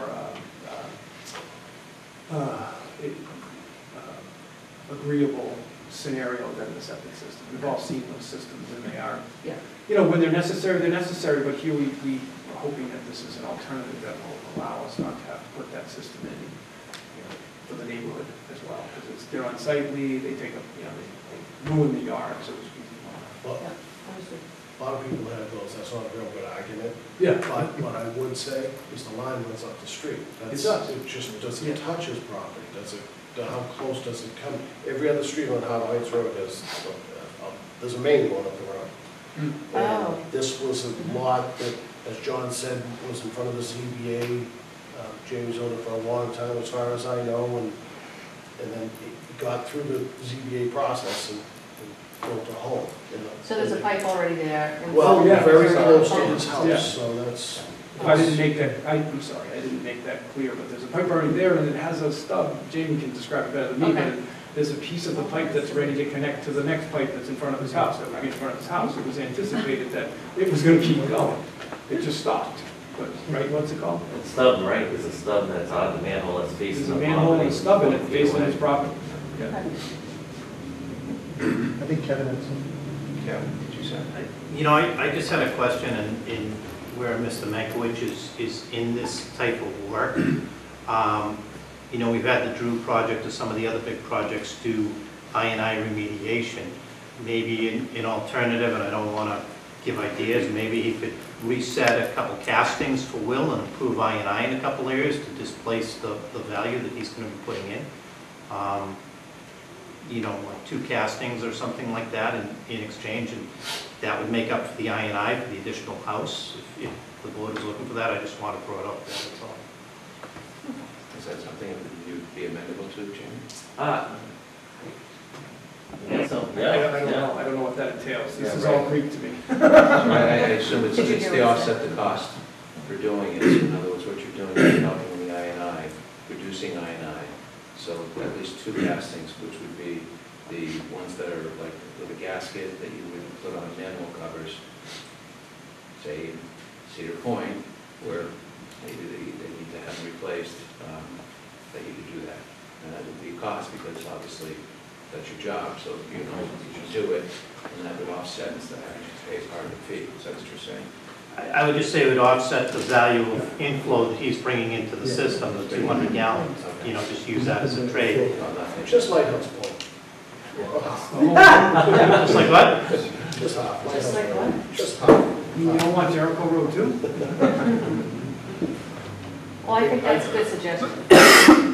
Well, on the one hand, it's just I'm paying for the installation of this main trunk line that's going to come up in front of my property with manhole covers, and then I'm going to have to pay for the betterment on top of that. So that's I'm going to be paying a lot to have this happen, to connect to the sewer. It's going to be about $30,000 for me to do this.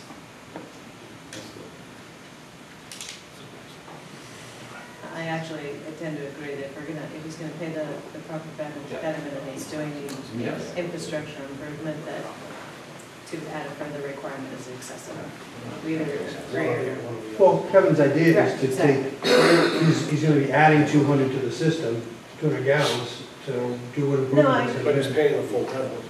Yeah, but we wouldn't give it. Right, but if we, I think I agree. I'd say just go with the betterment and the insulation. That's what we'd be looking at. Motion? Any discussion further? Are you fine with that? Yeah, I'm fine with that. Yeah.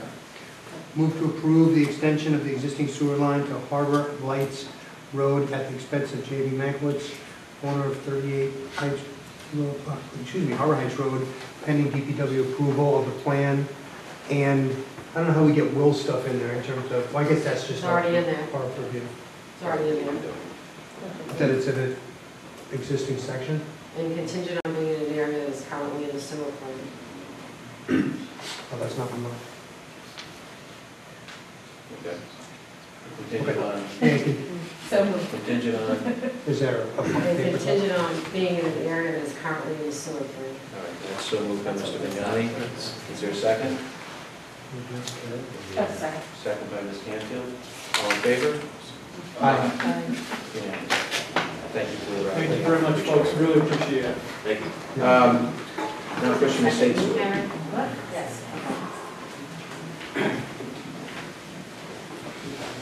Gentlemen, how are you? Good, how are you? Well, Guys? I'm not sure about the city because you sat through the earlier meeting, so that's, 10 homes are what you're looking for. With Well, the opportunity to go up to 24, is that the- It's a 24 max. One's already, really 23. 23. And we've had 3 information sessions where we can confidently say that there's 10 homes that would commit right away. And we don't know what the other remaining 13 would do.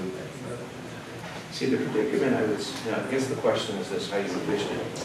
Because typically, if you were to connect it with a sewer pipe, boom, all 23 get hit with a betterment, and they're going to be paying it. Whether or not they connect or not, they're going to get hit.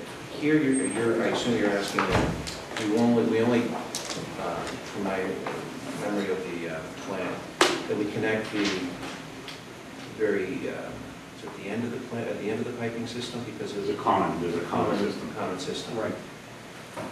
So of that, by basically plugging into the town sewer, 10 homes get connected, with the option of the remaining 20 or 13 at a future date would connect. Presumably, if they sell and they find that they have Title V issues, then they'd say, okay, I want to connect. I think the reason why I'm going through this is I think that's a danger, because we might not have the capacity to connect at that point. And it's interesting, because I'm not sure whether our policy, how that policy would work, because the policy is generally with a pipe in front of the house, in the street, it's not there. I won't get on board. But I just think that the thought, it's an interesting kind of question to ask, because then you say, what happens in 15 years? They say, well, I want to connect now, we're tapped out. We're not going to be able to, and then we'll say, well, the system's right there.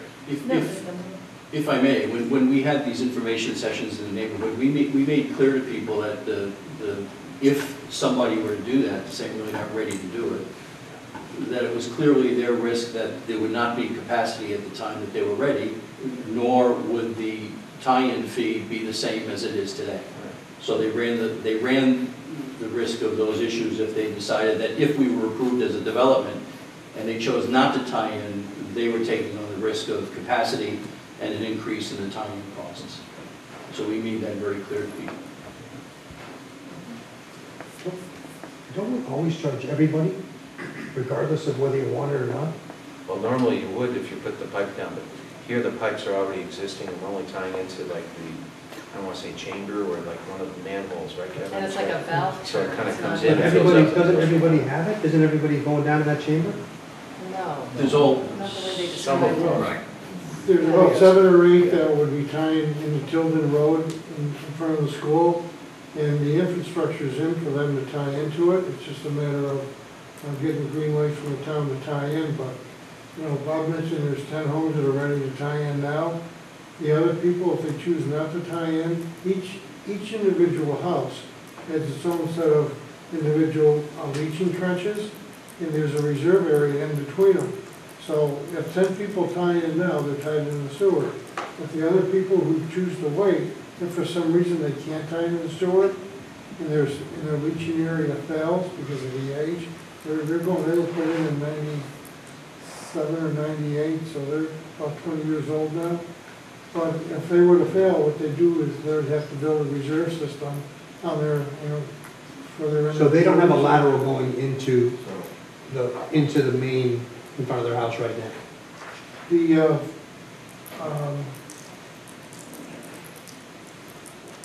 16 of them most of, go into the common chamber. Yeah, But most they're of not used right now because they have to use the leaching field. But the moment we put the common chamber online, I assume there's a valve that at some point they could turn and connect to it. Why don't they just turn it? How we? Because they don't want to. They're spaghetti lines. No, Aren't they? every house has a separate tank for the pump chamber. And the pump chamber pumps the water up into the individual leaching area. Well, right at the intersection where there's a chamber there with, I think, 16 pipes. And there are individual pipes. What they do is they cut the pipes and let the water drop into the manhole and go right into the sewer at Tilden Road. That part of the system is already constructed. It was constructed as part of the subdivision and infrastructure. The other homes that are further down the line, they would be tying by gravity into the line in Tilden Road itself.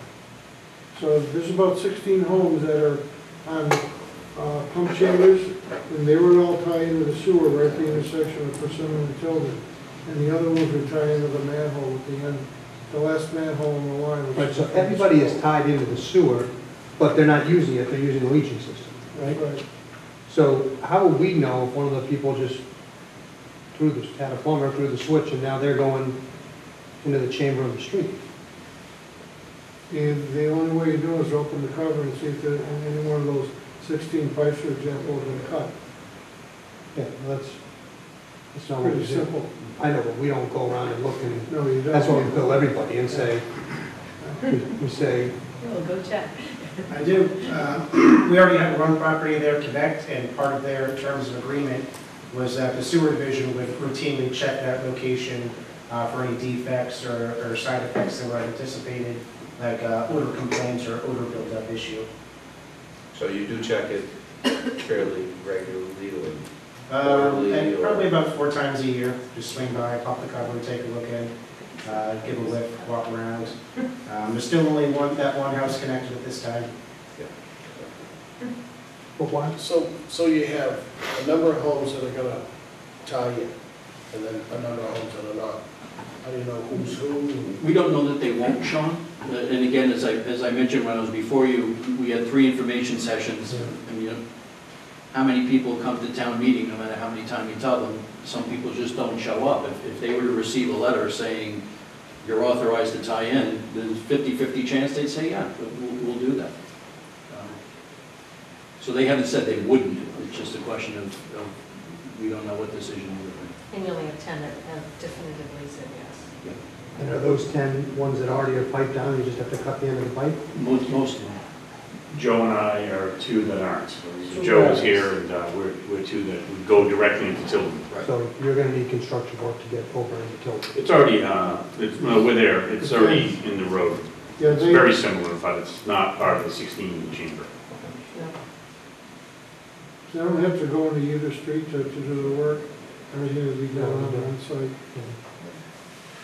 How's this different than the other proposal on now drawing a blank? When I brought, no, not Harbor Heights, Coffee and Vinyl. How's this different than those people? Because in my mind, these guys, sorry, I can't even say that. In my mind, this neighborhood has already really been accounted for, right? Years ago, when they were approved. They were approved, and they were approved But years who ago. approved them? The Any of the planning sewer board. commissioners? Planning board. Planning board. Any of the sewer commissioners?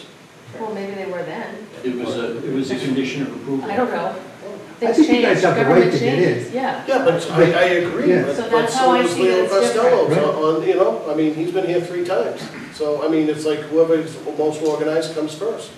No, I think they're, I think I that they're authorized, I just don't know if they should pay for everybody. I don't know why we just do 10 and not everyone. And then do we have the capacity to do it? I mean, part of me doesn't want everybody because of the capacity issue. The other part is I don't want to have to monitor the other 18 out, or other 12 houses and see if they do okay. Can I add one thing just so? One second. Paul, if this was being built today, you cannot convince me that this sewer system would look like it does now. If you built it today, you'd have a sewer line down the center of the road. These are spaghetti lines, right? There are force mains for each Who owns individual house. Who owns these lines? The homeowners do. Okay, where are they located? They're within, Are they in the public right away? they're in an easement, I've got the. Oh, you know where I'm going with this? Yeah. What happens if this fails down the road? Mhm. All right, and I'm not saying I'm for or against it, if it fails and someone buys his house and the problem's in the private line and the public right away, who's paying for it? That's like construction that we don't do, we wouldn't approve it. If this was being built now and we were putting sewer in, it would be a lot different, correct? Is it something we're gonna inherit that we don't want to inherit down the road? The chances Tell of me, the force main going are probably slim to none, but the biggest way it would go is if someone were to be digging a trench and they broke the plastic pipe, either small pipes, or what they have to do is splice them and put them back together. It'd be a simple fix, but the question, I think the question is who pays for that? The homeowner or the town? I mean, you do have infrastructure within the private way, mainly, the main lines and the sewer manholes going into Tilden Road, the sewer line to Tilden Road, but everything else is on private property right now. I mean, the only reason we designed this was because of the moratorium. That's right. So we put it where we did, with a condition that when that moratorium was lifted, they let it tie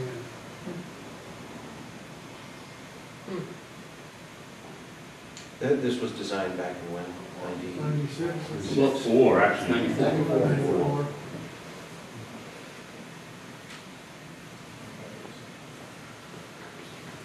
Aaron? No, I think we covered all my questions when we met last time. I think it's, I think they, by rights, have a good claim to get tied in. And it runs in front, it meets all of the other criteria, Yeah, I'm not crazy about the idea of Will having to monitor the situation. That concerns me more than anything. That's a new piece of information I really hadn't thought about, but mostly I think that it's in their favor to be able to do this. And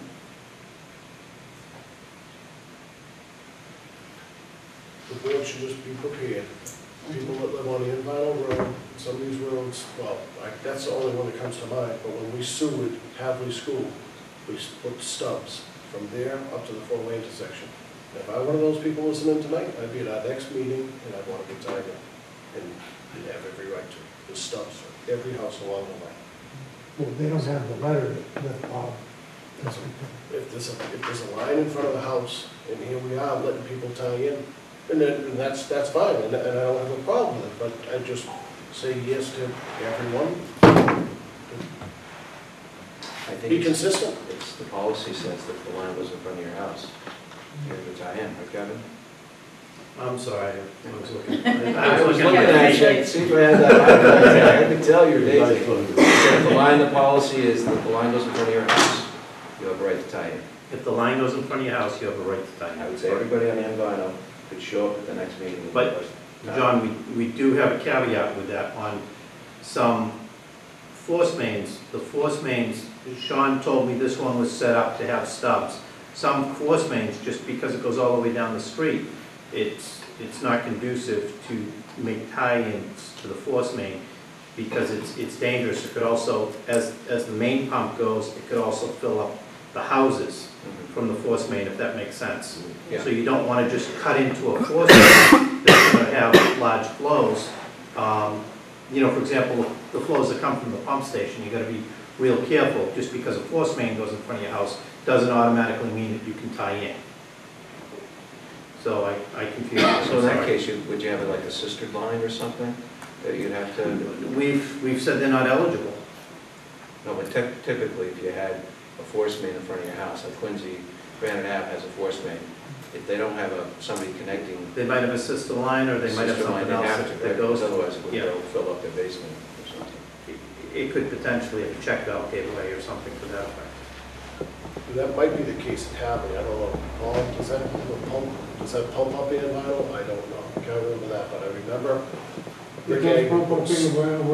When we designed that line for the town, we were asked to size the pipe for the houses that would be along the way. They weren't gonna want to tie in necessarily, but they wanted to provide the pipe so it'd be large enough for them to tie in the future. That's not a gravity line from the school, No. this is So off, it's so.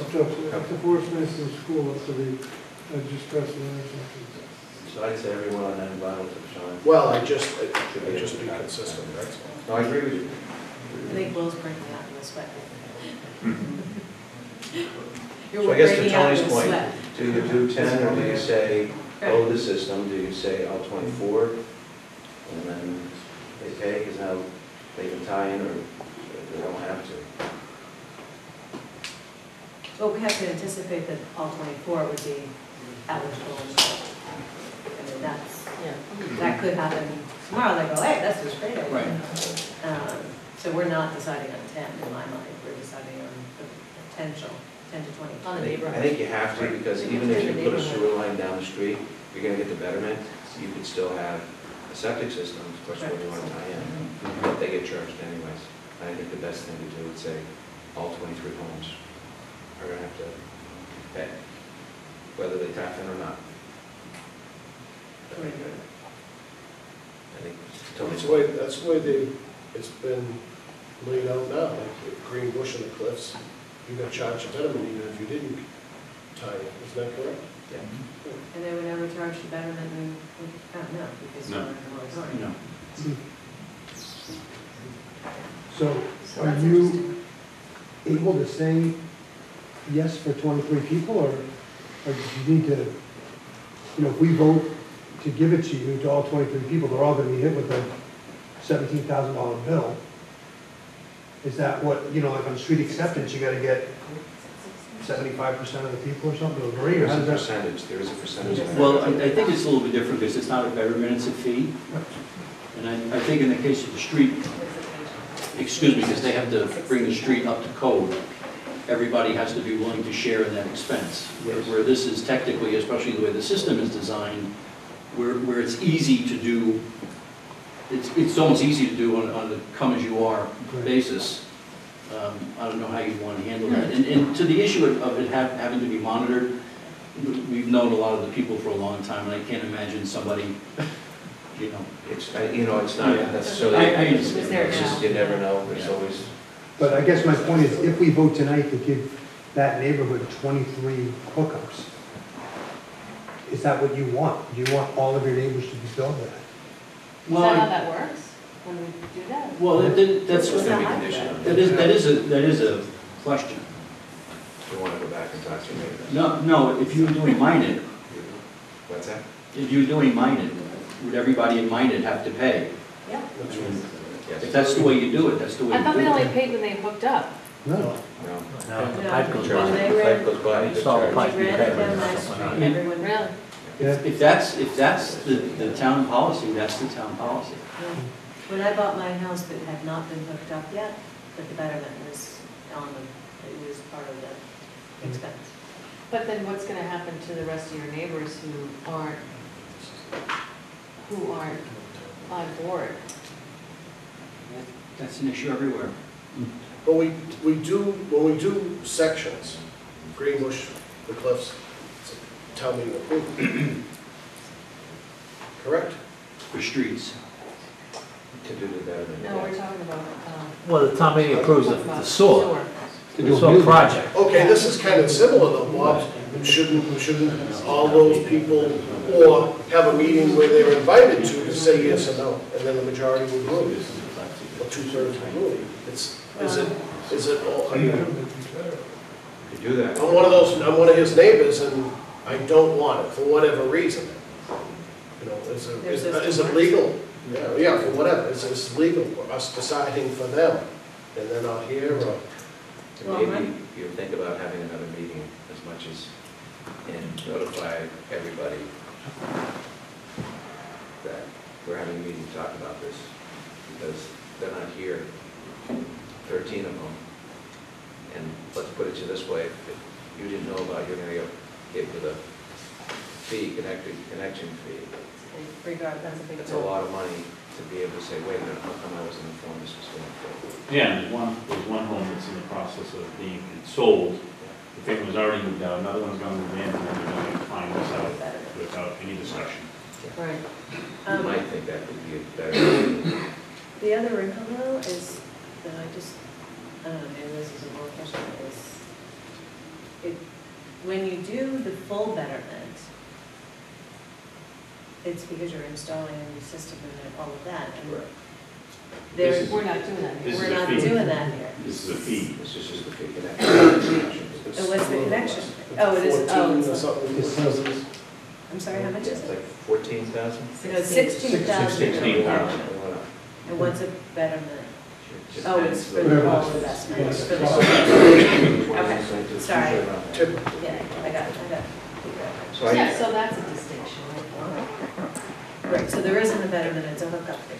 Yeah, so if they don't hook up, then they don't have the hookup fee. They're not charged a betterment. But it's weird because it's one system. So now we're monitoring components of a system. So what's the cost of the betterment? No, it isn't one system. Every house has. I know, but they all come into that one chamber or they go to Tilden. There's 16 houses going on one chamber. There's 16 pipes, one from each house, Yeah. going in the chamber. So as every pipe is cut, let's say that chamber's got 16 pipes in it. If only 10 of them want to tie in, then you only cut 10 pipes. And the other 6 would still be going into the leaching field in front of the houses on Tilden Road. Because every I house is its understand, own yeah. individual But now we gotta go check the thing and say, okay, how many pipes are dirty, how many aren't cut? That's not what we do. It's not what we want to No, do. but someone's not gonna cut a pipe because if you did, the pump might come on, while you're trying to cut it, it'd be a mess. But let me ask you a question, when this was approved back in the 90s, the tie-in fees were like $5,000 at the time, and they're ready to connect, but we couldn't. Why's the fee $17,000 today? Because you're connecting today. That was 2019. Gasoline was $1 a gallon. Yeah. Yeah, I wouldn't quibble over the cost But of the the difference connection. I is think that there's no infrastructure to be put in the streets. Everything's being done on site. It's a matter of cutting 16 pipes, and the other pipes are in to tie their houses into that. But the infrastructure cost is covered by the betterment. Pardon? The infrastructure cost is covered by the betterment. The But- hookup fee is for the privilege of connecting to the source system. You're paying for part of the maintenance. They said the 17,000 is for the hookup fee. Yeah. So, well, you're checking quarterly anyways? Yep. Well, what do you think? 23, 10? It's within, acceptable limits capacity-wise. I think it's a weird situation where there are several homes part of a shared vault system and other homes that aren't part of that vault system. And whether or not it's going to be assessed as a fee or as a requirement for them to connect, depending on how you interpret the letter from the planning board. The planning board letter leads me to believe that they would be required or directed to connect by that letter, but I'm not sure if that letter is enforceable to that action or they're still current. If it was going to be an imposed requirement for them to connect, I would suggest it only apply to the systems in that existing vaults and not to the other properties that don't have lines already running to the sewer system. If it was done by a fee basis, I'd recommend, per house requesting to connect. But either way, there will be requirements on these lines when they go to apply for a permit. I would require that the lines be pressure tested, make sure there's no leaks, no issues with that. The actual vault that they share, there's some minor improvements that I would recommend to be done if we're going to have all those houses entering that vault. The outlet pipe just needs to be regraded so that it's flush with the bottom of the vault to prevent pooling in there. And a couple other very minor requirements, some gaskets, some fittings and valves.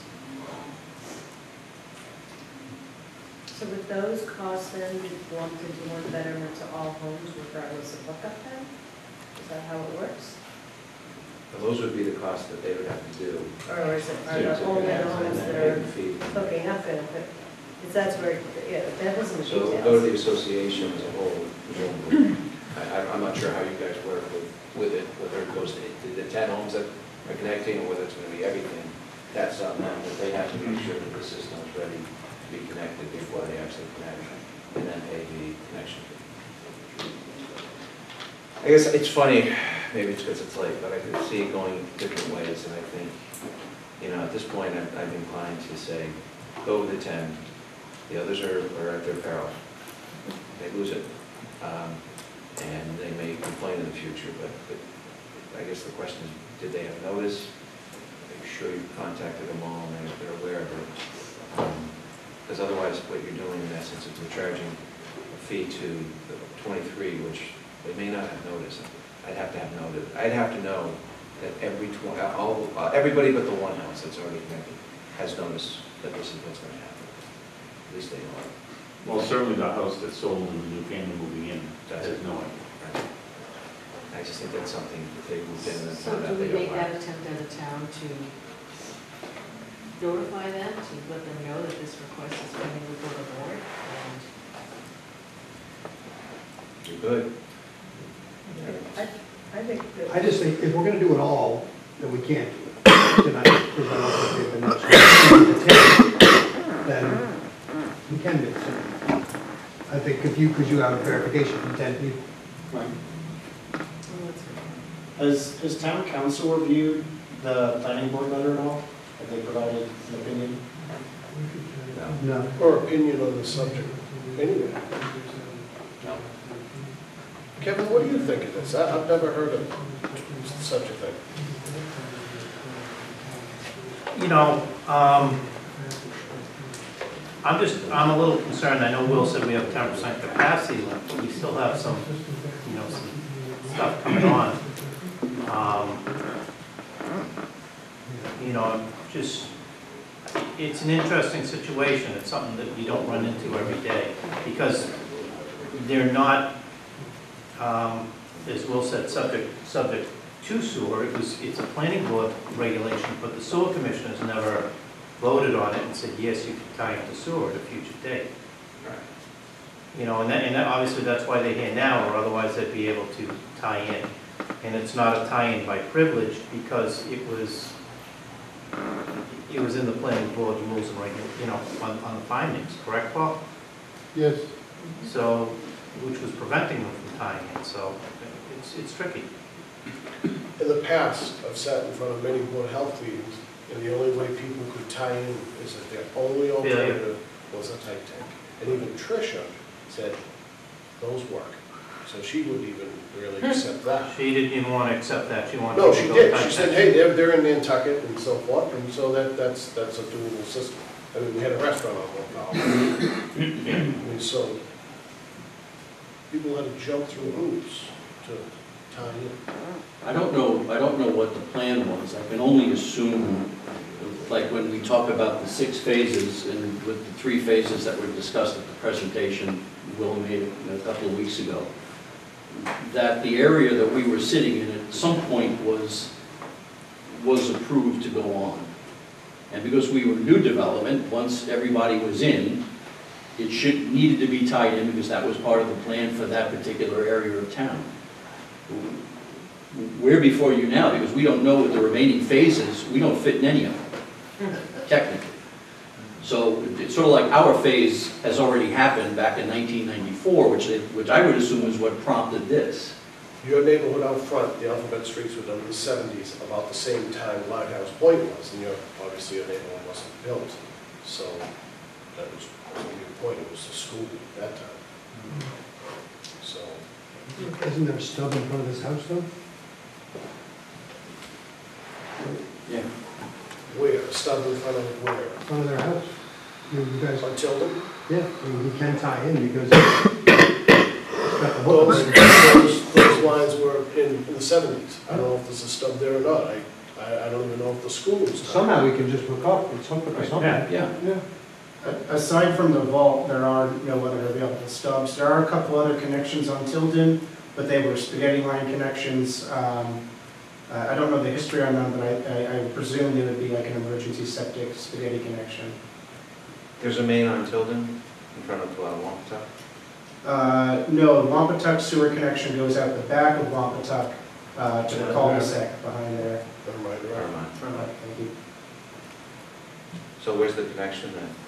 with the, How do they get to the main? Like Irving? Their vault is at the intersection of Tilden and Persimmon, and then goes down, I think it might be J Street or one of those streets. J Street is Irving. It's Irving.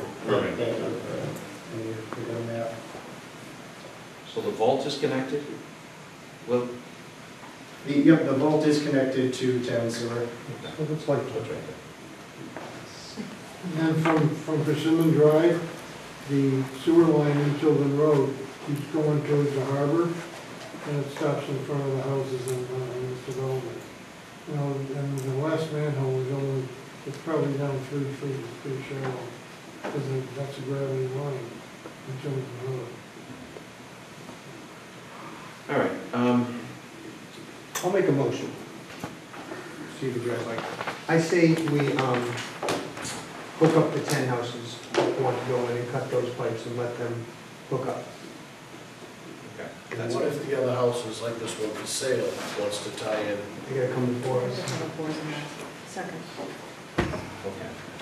Motion by Mr. Vignani, seconded by, Mr. Danny, hold on, seconded by Ms. Curran. Discussion. Yep. Question. Yes. Sure, Dad, 35 Hickory Lane. Yep. There's 2 systems, 2 houses that are gravity.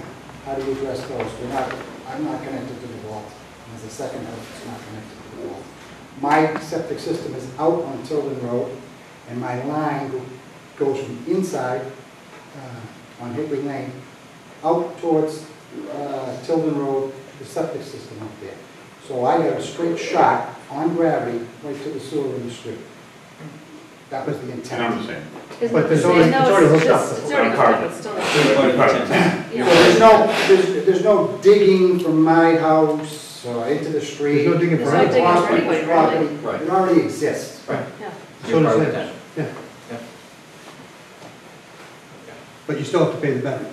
Of course, Right. but I don't want to see an issue where we're trying to compare a gravity system to a force main system, cutting off a pipe into a vault.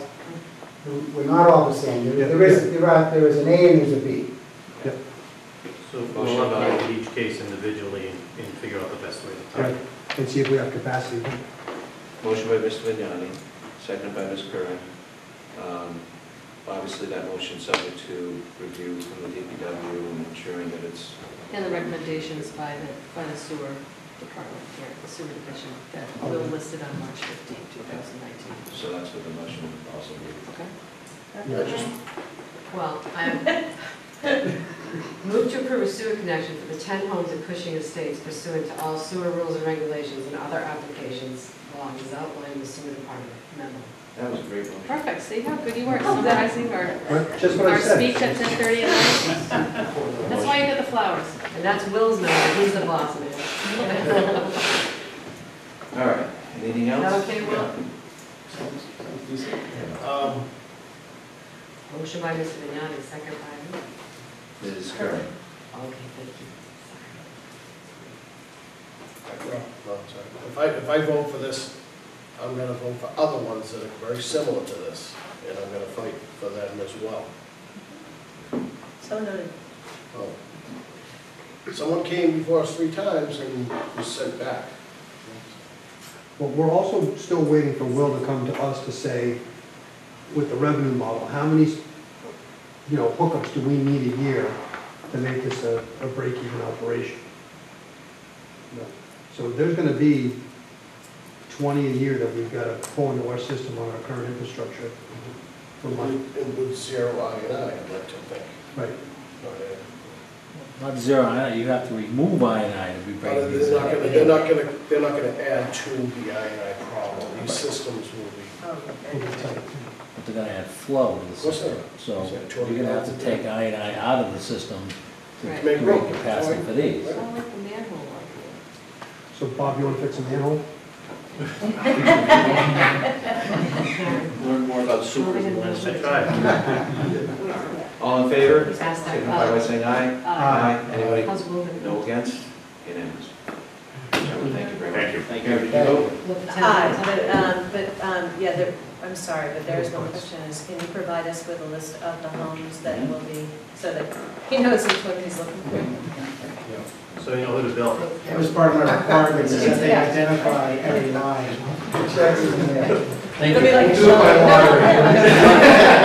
We'll do it by line. You can auction them off now. Exactly, right, exactly, right. Good night. Good night. Thank you, thank you. Actually, if There you go. I'm taking the ball and speaking of it. All right, we're gonna move on to 8:55 discussion vote, 21 Bradford Ave, release of a restrictive covenant. Jim, is there anything presented on, or is it just basically No, it's just a vote. documentation? So evidently, there was a house that was on Bradford Ave that had been raised and reconstructed. I don't have the time. It's on the deed. And as a result, when they rebuilt it, they were restricted because of the sewer moratorium. And they were only allowed to have 3 bedrooms. Now that that has been lifted, evidently they must be looking to expand to have 4 bedrooms. No, 2 bedrooms. What's that? 2 bedrooms are allowed. 2 are bedrooms, so now they're looking to expand, and they want that condition, or the restrictive covenant removed from their deed so that they can do it. And they have paid the betterment, right? So that's not an issue. Are they on the sewer? Yeah, since 1977. And connected It's since just like a new hookup. It does, so it's already had. No, I'm saying you're adding capacity. You're adding a bedroom or 2? Yeah. That's something we should talk about in our rules, regulations, and things like that. I mean, that's, Because the betterment they paid was probably $5,000. Right, but Was our, Should there be a fee associated with it? was the betterment assessed at the number of homes that get tied in or the number of bedrooms per house? I got it. It's 1970s, yeah, number of The homes. betterment is based on Fee, I guess. the pipe and the distance in front of the house and divided up by, doesn't Units or have something? anything to do with the bedrooms in the house. Okay, right, they've already paid it to them. right. And the current one doesn't take into effect the size of houses. there's already flow there.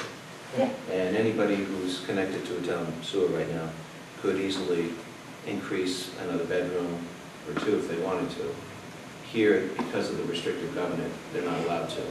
And all we're doing is peeling that back because of the moratorium.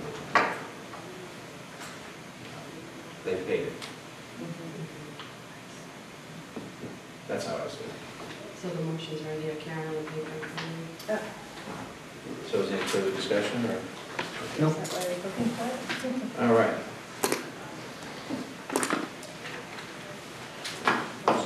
Go ahead. Here it is.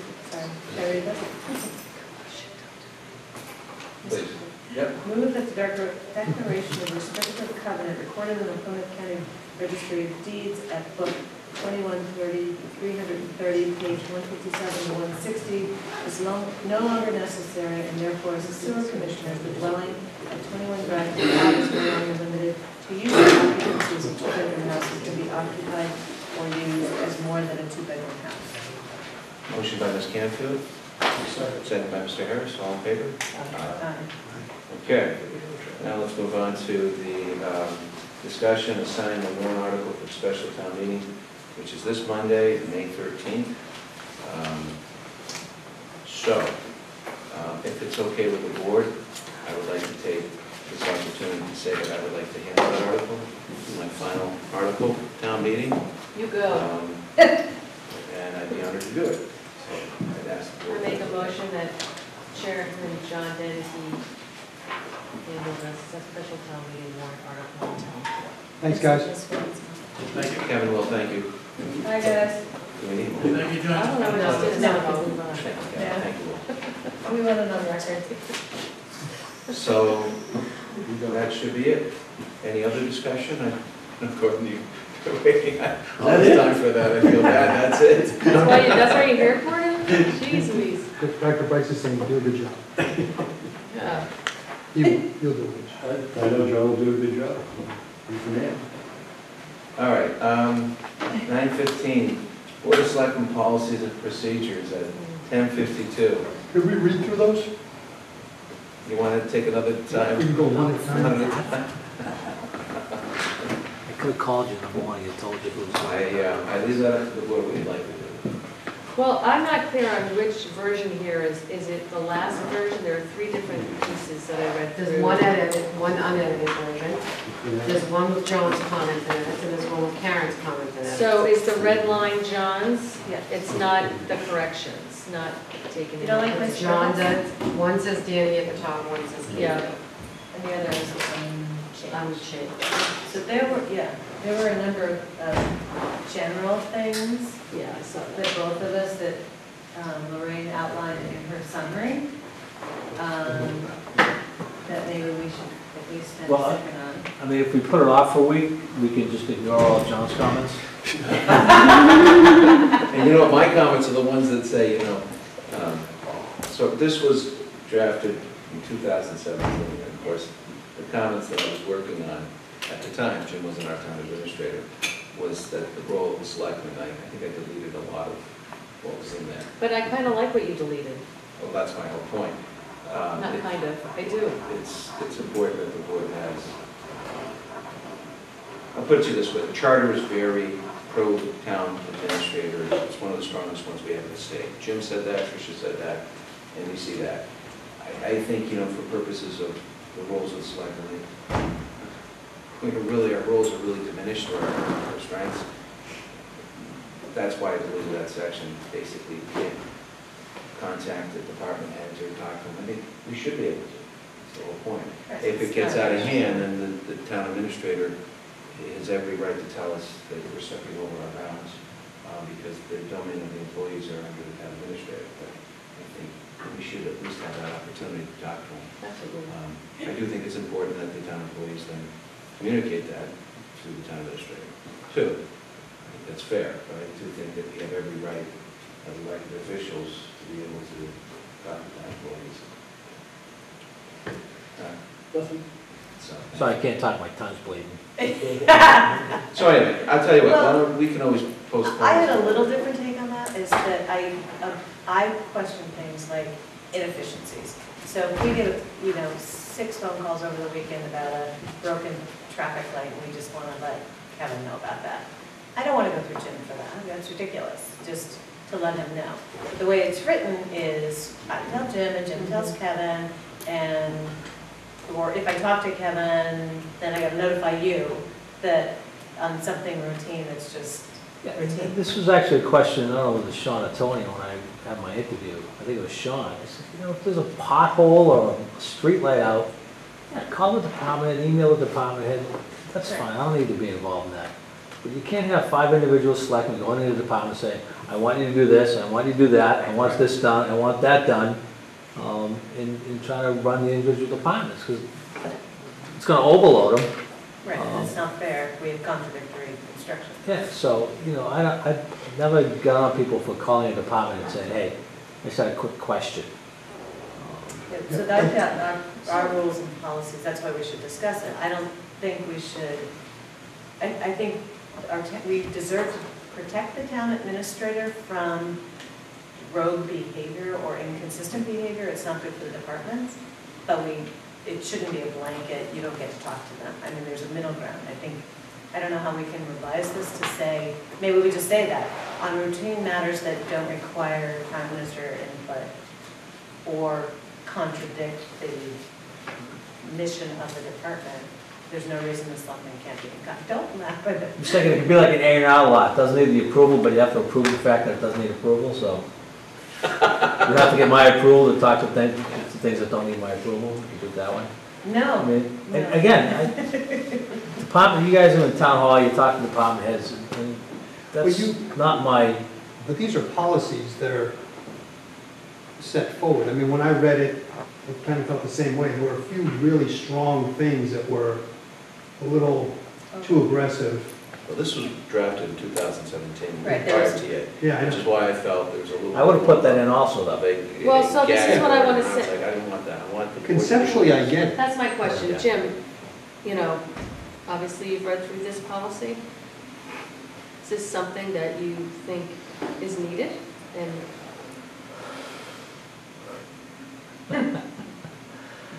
It's like when I'm doing a union contract. you put stuff in a union contract that doesn't apply to 99% of the people who work for you.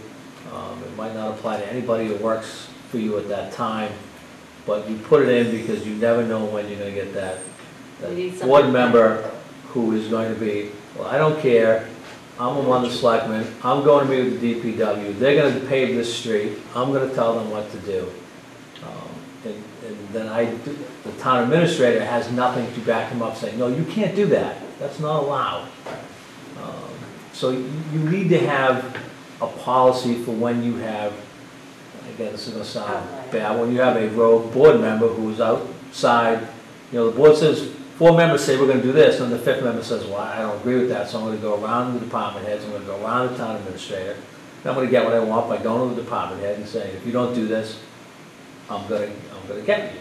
And the department has only recourse is either come to me or come back to the board. So you do need these policies and procedures so a board member knows this is where I'm supposed to be operating. Yeah. Okay. And a couple of things I think we need to make sure we go through and scrub it to be gender neutral. There are, while most places it says his, her, there are some areas where it says her. So I try to make sure that that's all a little, that we're taking out. I also, under appointments, I actually disagree with your changes there, John. So it's page 9, but page 145 out of 179 tonight, so where am I looking at? Yeah, so it's in blue. The reason being that, sure, our objective is to handle new appointments in May, but let's be reasonable. Last 5 years that I've been here on the board, it just doesn't get done, there's too much going on. Sure.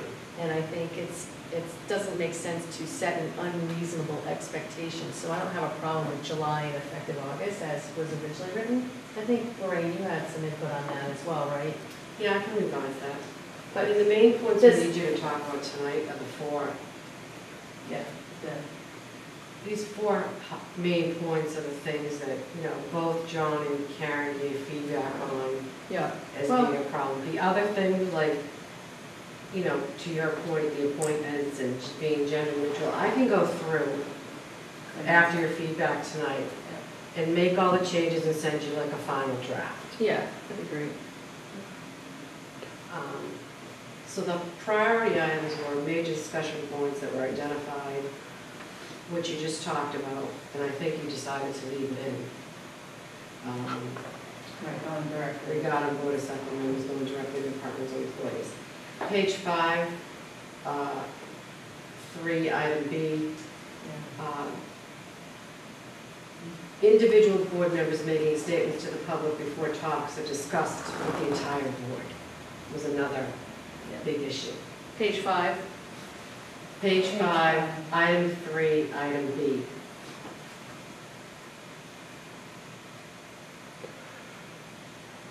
Yeah, that was the one, my notes were not clear, so we're talking about the senior center, can we not, well, we have talked about that. So I think if there's a distinction in a hearing, if there's a hearing coming before the board, you should not be discussing anything. You've got to wait until you have the hearing, all the information's there, because you're making really kind of like a quasi-judicial vote on that. I guess you're right. You don't necessarily want to prejudge things, but there are times where you hear things, like this is my position. Yeah, these are you don't ridiculous. change. But this is what is this number? I don't know. I guess it's hard to say. I mean, you try not to prejudge something, but sometimes you hear things and you're like, that's my position on it. Yeah, I mean, look, if somebody, I as an elected official can make a promise to whatever I want to promise. I'm not encumbering the board. It's like me, it's my opinion. And if I'm ill-informed, well, then that's just unfortunate if I'm ill-informed. Like, that's on me as an individual. So I think 3B should be stricken because any, hopefully, reasonable, good, intelligent representative, elected official would want to hear the pros and the cons. Like, that's just basic. And to restrict my speech because I haven't heard all sides of the story is not something that I really feel is appropriate. You're not a You're not a judge, lawyer here to give you a. you're not a judge here to decision on- make a decision, Right. but you need to be impartial and objective.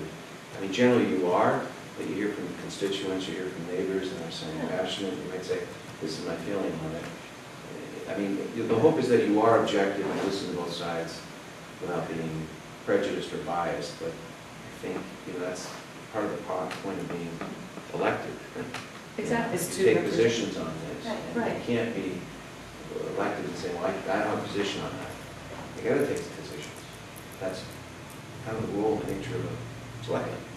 Right. Right, and as Maura says, you're not, if you meet with somebody and say, I absolutely agree with it, that's crazy, we need to talk about it, the other 4 members may not agree with you. You're not. That's I okay. think it's You know, and illegal to that's- restrict it. I think I it's do too. too. All right. All right, I think 3B we should strike, right guys?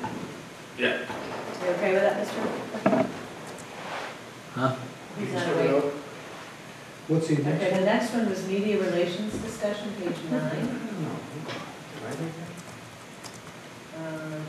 Which one are we working off, by the way? The John's red ones, or? Doesn't matter. Doesn't matter. We're I just work on going- the unedited one, I compared the edited ones. Page 9, media relations I'm not discussion. sure mine. Where's that? I know I said. I think it was yours actually, Karen.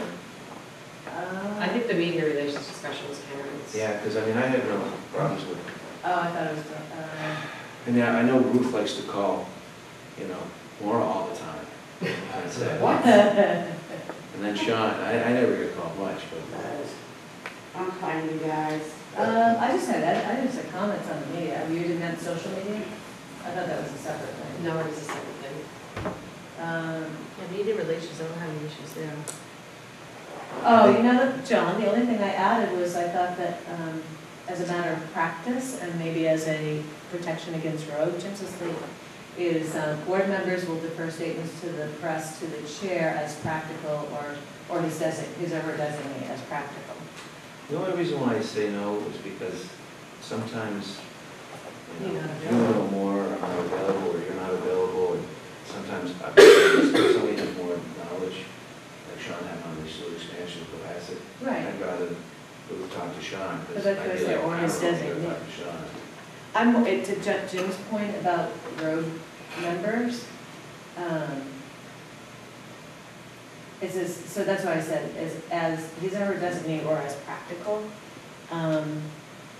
There have been other communities where, like, it was a 4-to-1 vote on something, and the one who dissented went out and made it a very loud statement.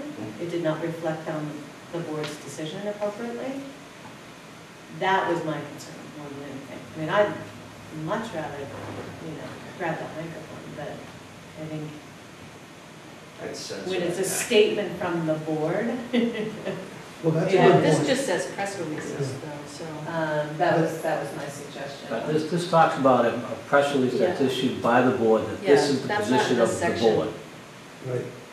Right. I mean, if the board voted 4-to-1 on something now and you voted against it, you have the absolute right afterwards to tell Ruth, This is why I didn't. I didn't vote with them, I think the board's crazy, they're out of it, blah, blah, blah. That's your opinion as a member, but you're not speaking for the board. Yeah. And I think this is more of a policy dealing with speaking for the board, because again, individual members, you're elected officials, you're entitled to your opinions, you're entitled to vote how you want and express those opinions. And sometimes it will impact or reflect poorly on the board, but you're not speaking for the board. I think that's the distinction that they're trying to draw. Okay. We can say that in there, right? Yeah, we can clean it up a little bit. Jim and I will. Take some good As notes. you may, yeah, I like that, that's better. Okay, and then the last one was, there's nothing in there about social media. And we Yeah. wanna That'd be a good thing. wrestle We have a that social bit. media That, policy. and give all credit to Lorraine for raising. Well, we do have a social media policy that's separately, but the selectmen don't sign that. I think it's something to consider. Well, we have some legal obligations, so I could write up some words for your final review too. Right. Well, that's what our council told me about my pages. I had to very carefully make sure that it was clear that I was speaking as an individual, just like I was the process. My page is That's a not good idea. a reflection of the board's of papers is mine. Right, and other board members cannot go on your page and say, you're right, Karen, I agree with you. Right, open meeting law. Because then you get an open So meeting law that should be it. violation, so. It would make, that would help board members to know. And if you're gonna have a page, you can't publicly deny anybody access to it, too, so I understand. Yeah, so- As a public official? It's a public official, it's a public official page. You can't do You that. can't block anybody or anything like that. Right. I didn't know that, that's good to know. See you Monday. Go home. Nancy, thank you. Sean says I have to block him now. Good night, Linda. Nancy. Okay, So, I'm gonna take your comments and revise a final draft. Okay. Can we Your vote on it approval? Tuesday then? Maybe, I mean, the May 13th meeting, maybe. I think oh, that's a good idea. Let's review it before the town meeting in our 6th. Yeah, you guys got nothing to do, so why don't you? I'll try to get it done for the May 13th. Oh, you don't care because it's not going to bind sometime. We can boil this down. All right, I'll get side effect. Yeah. So, yeah. All right. Well, you can go home too. Lorraine, Old thank business you. taken care of, let's get to new Well, we business. still have other stuff, yeah. Oh, we do? New business. Yeah. Let's get to, let's go through this. We need to do one-day wine and malt licenses. Move that the Board of Selectmen approve one-day wine and malt licenses to Lavishly Done Catering for an event at the Scituate Maritime Center on May 10, 2019, from 6 p.m. to 9 p.m. Second. All in favor? Do you want me to just read all of Yeah, them? do. Okay. Lavishly Done Catering for an event at the Scituate Maritime Center on May 19th, 2019, from 12 p.m. to 3 p.m. Second. Lavishly Done Catering for an We got a event. vote. Which is- Don't we? We Somebody doesn't can want. do them all at once. Huh? He's doing the consent agenda. All in favor? Aye. Go to the third one. Lavishly Done Catering for an event at the Lucky Fink Cafe on June 1st, 2019, from 7 p.m. to 10 p.m. That's a motion to move the Board of Selectmen to approve a one-day wine and malt license. Motion by Ms. Curran, seconded by Now you want me to second? Mr. Second. Vignani. Mr. Vignani, all in favor? Aye. Move the Board of Selectmen approve one-day wine and malt licenses to Riva Restaurant for an event at the Scituate Maritime Center on June 21st, 2019, from 5 p.m. to 9 p.m. Motion by Ms. Curran, Second. seconded by Mr. Vignani, all in favor? Move that the Board of Selectmen approve one-day wine and malt licenses to Riva Restaurant for an event at the Scituate Maritime Center on July 28, 2019, from 12 p.m. to 3 p.m. Motion by Ms.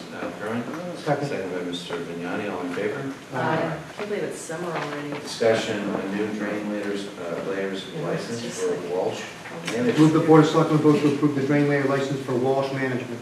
Motion by Mr. Vignani, seconded by Mr. Harris. All in favor? Aye. Okay.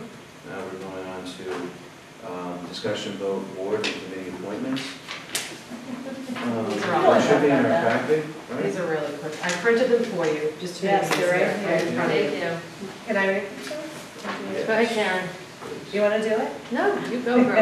All right, move to appoint the following individuals for a term of 1 year until a successor is named. Agent of Veterans Benefits, Donald Knapp. Archivist, Betty Foster. Assistant Town Accountant, Mary Santinito, how do you say that? Santinito. Custodian of Tax Title Property, Pamela Avatalabi. I'm sorry, Custodian Veterans Graves, Donald Knapp. Fair Housing Officer, Jim Boudreau. Fence viewer, Paul Murphy. Field driver, Neil Duggan. Licensing agent, Sergeant Gerald O'Brien. Local auction permit agent, Pam Avatalabi. Mass Bay Transportation Authority, Al Banger. Metropolitan Area Planning Council, Brad Washburn. South Shore Recycling Cooperative, Sean McCarthy. South Shore Regional School District Representative, Jack Manning. Surveyor of Lumber / Measurer of Wood and Bark, Al Banger. Tree Warden, Michael Green. And Veterans Agent, Donald Knapp. Motion by Ms. Ms. Canfield, seconded by Mr. Harris. All in favor? Aye. All right, next moving on to, is there another one for? There's a separate piece of paper. For waterways? Yes. And also,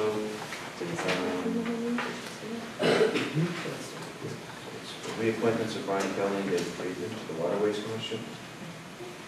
Oh, David Lancey. Move to reappoint Brian Kelly and Dave Freeman to the Waterways Commission for a return of 3 years until a successor is named and completion of the conflict of interest law online training program is completed within 30 days. Motion by Mr. Harris, seconded by Second.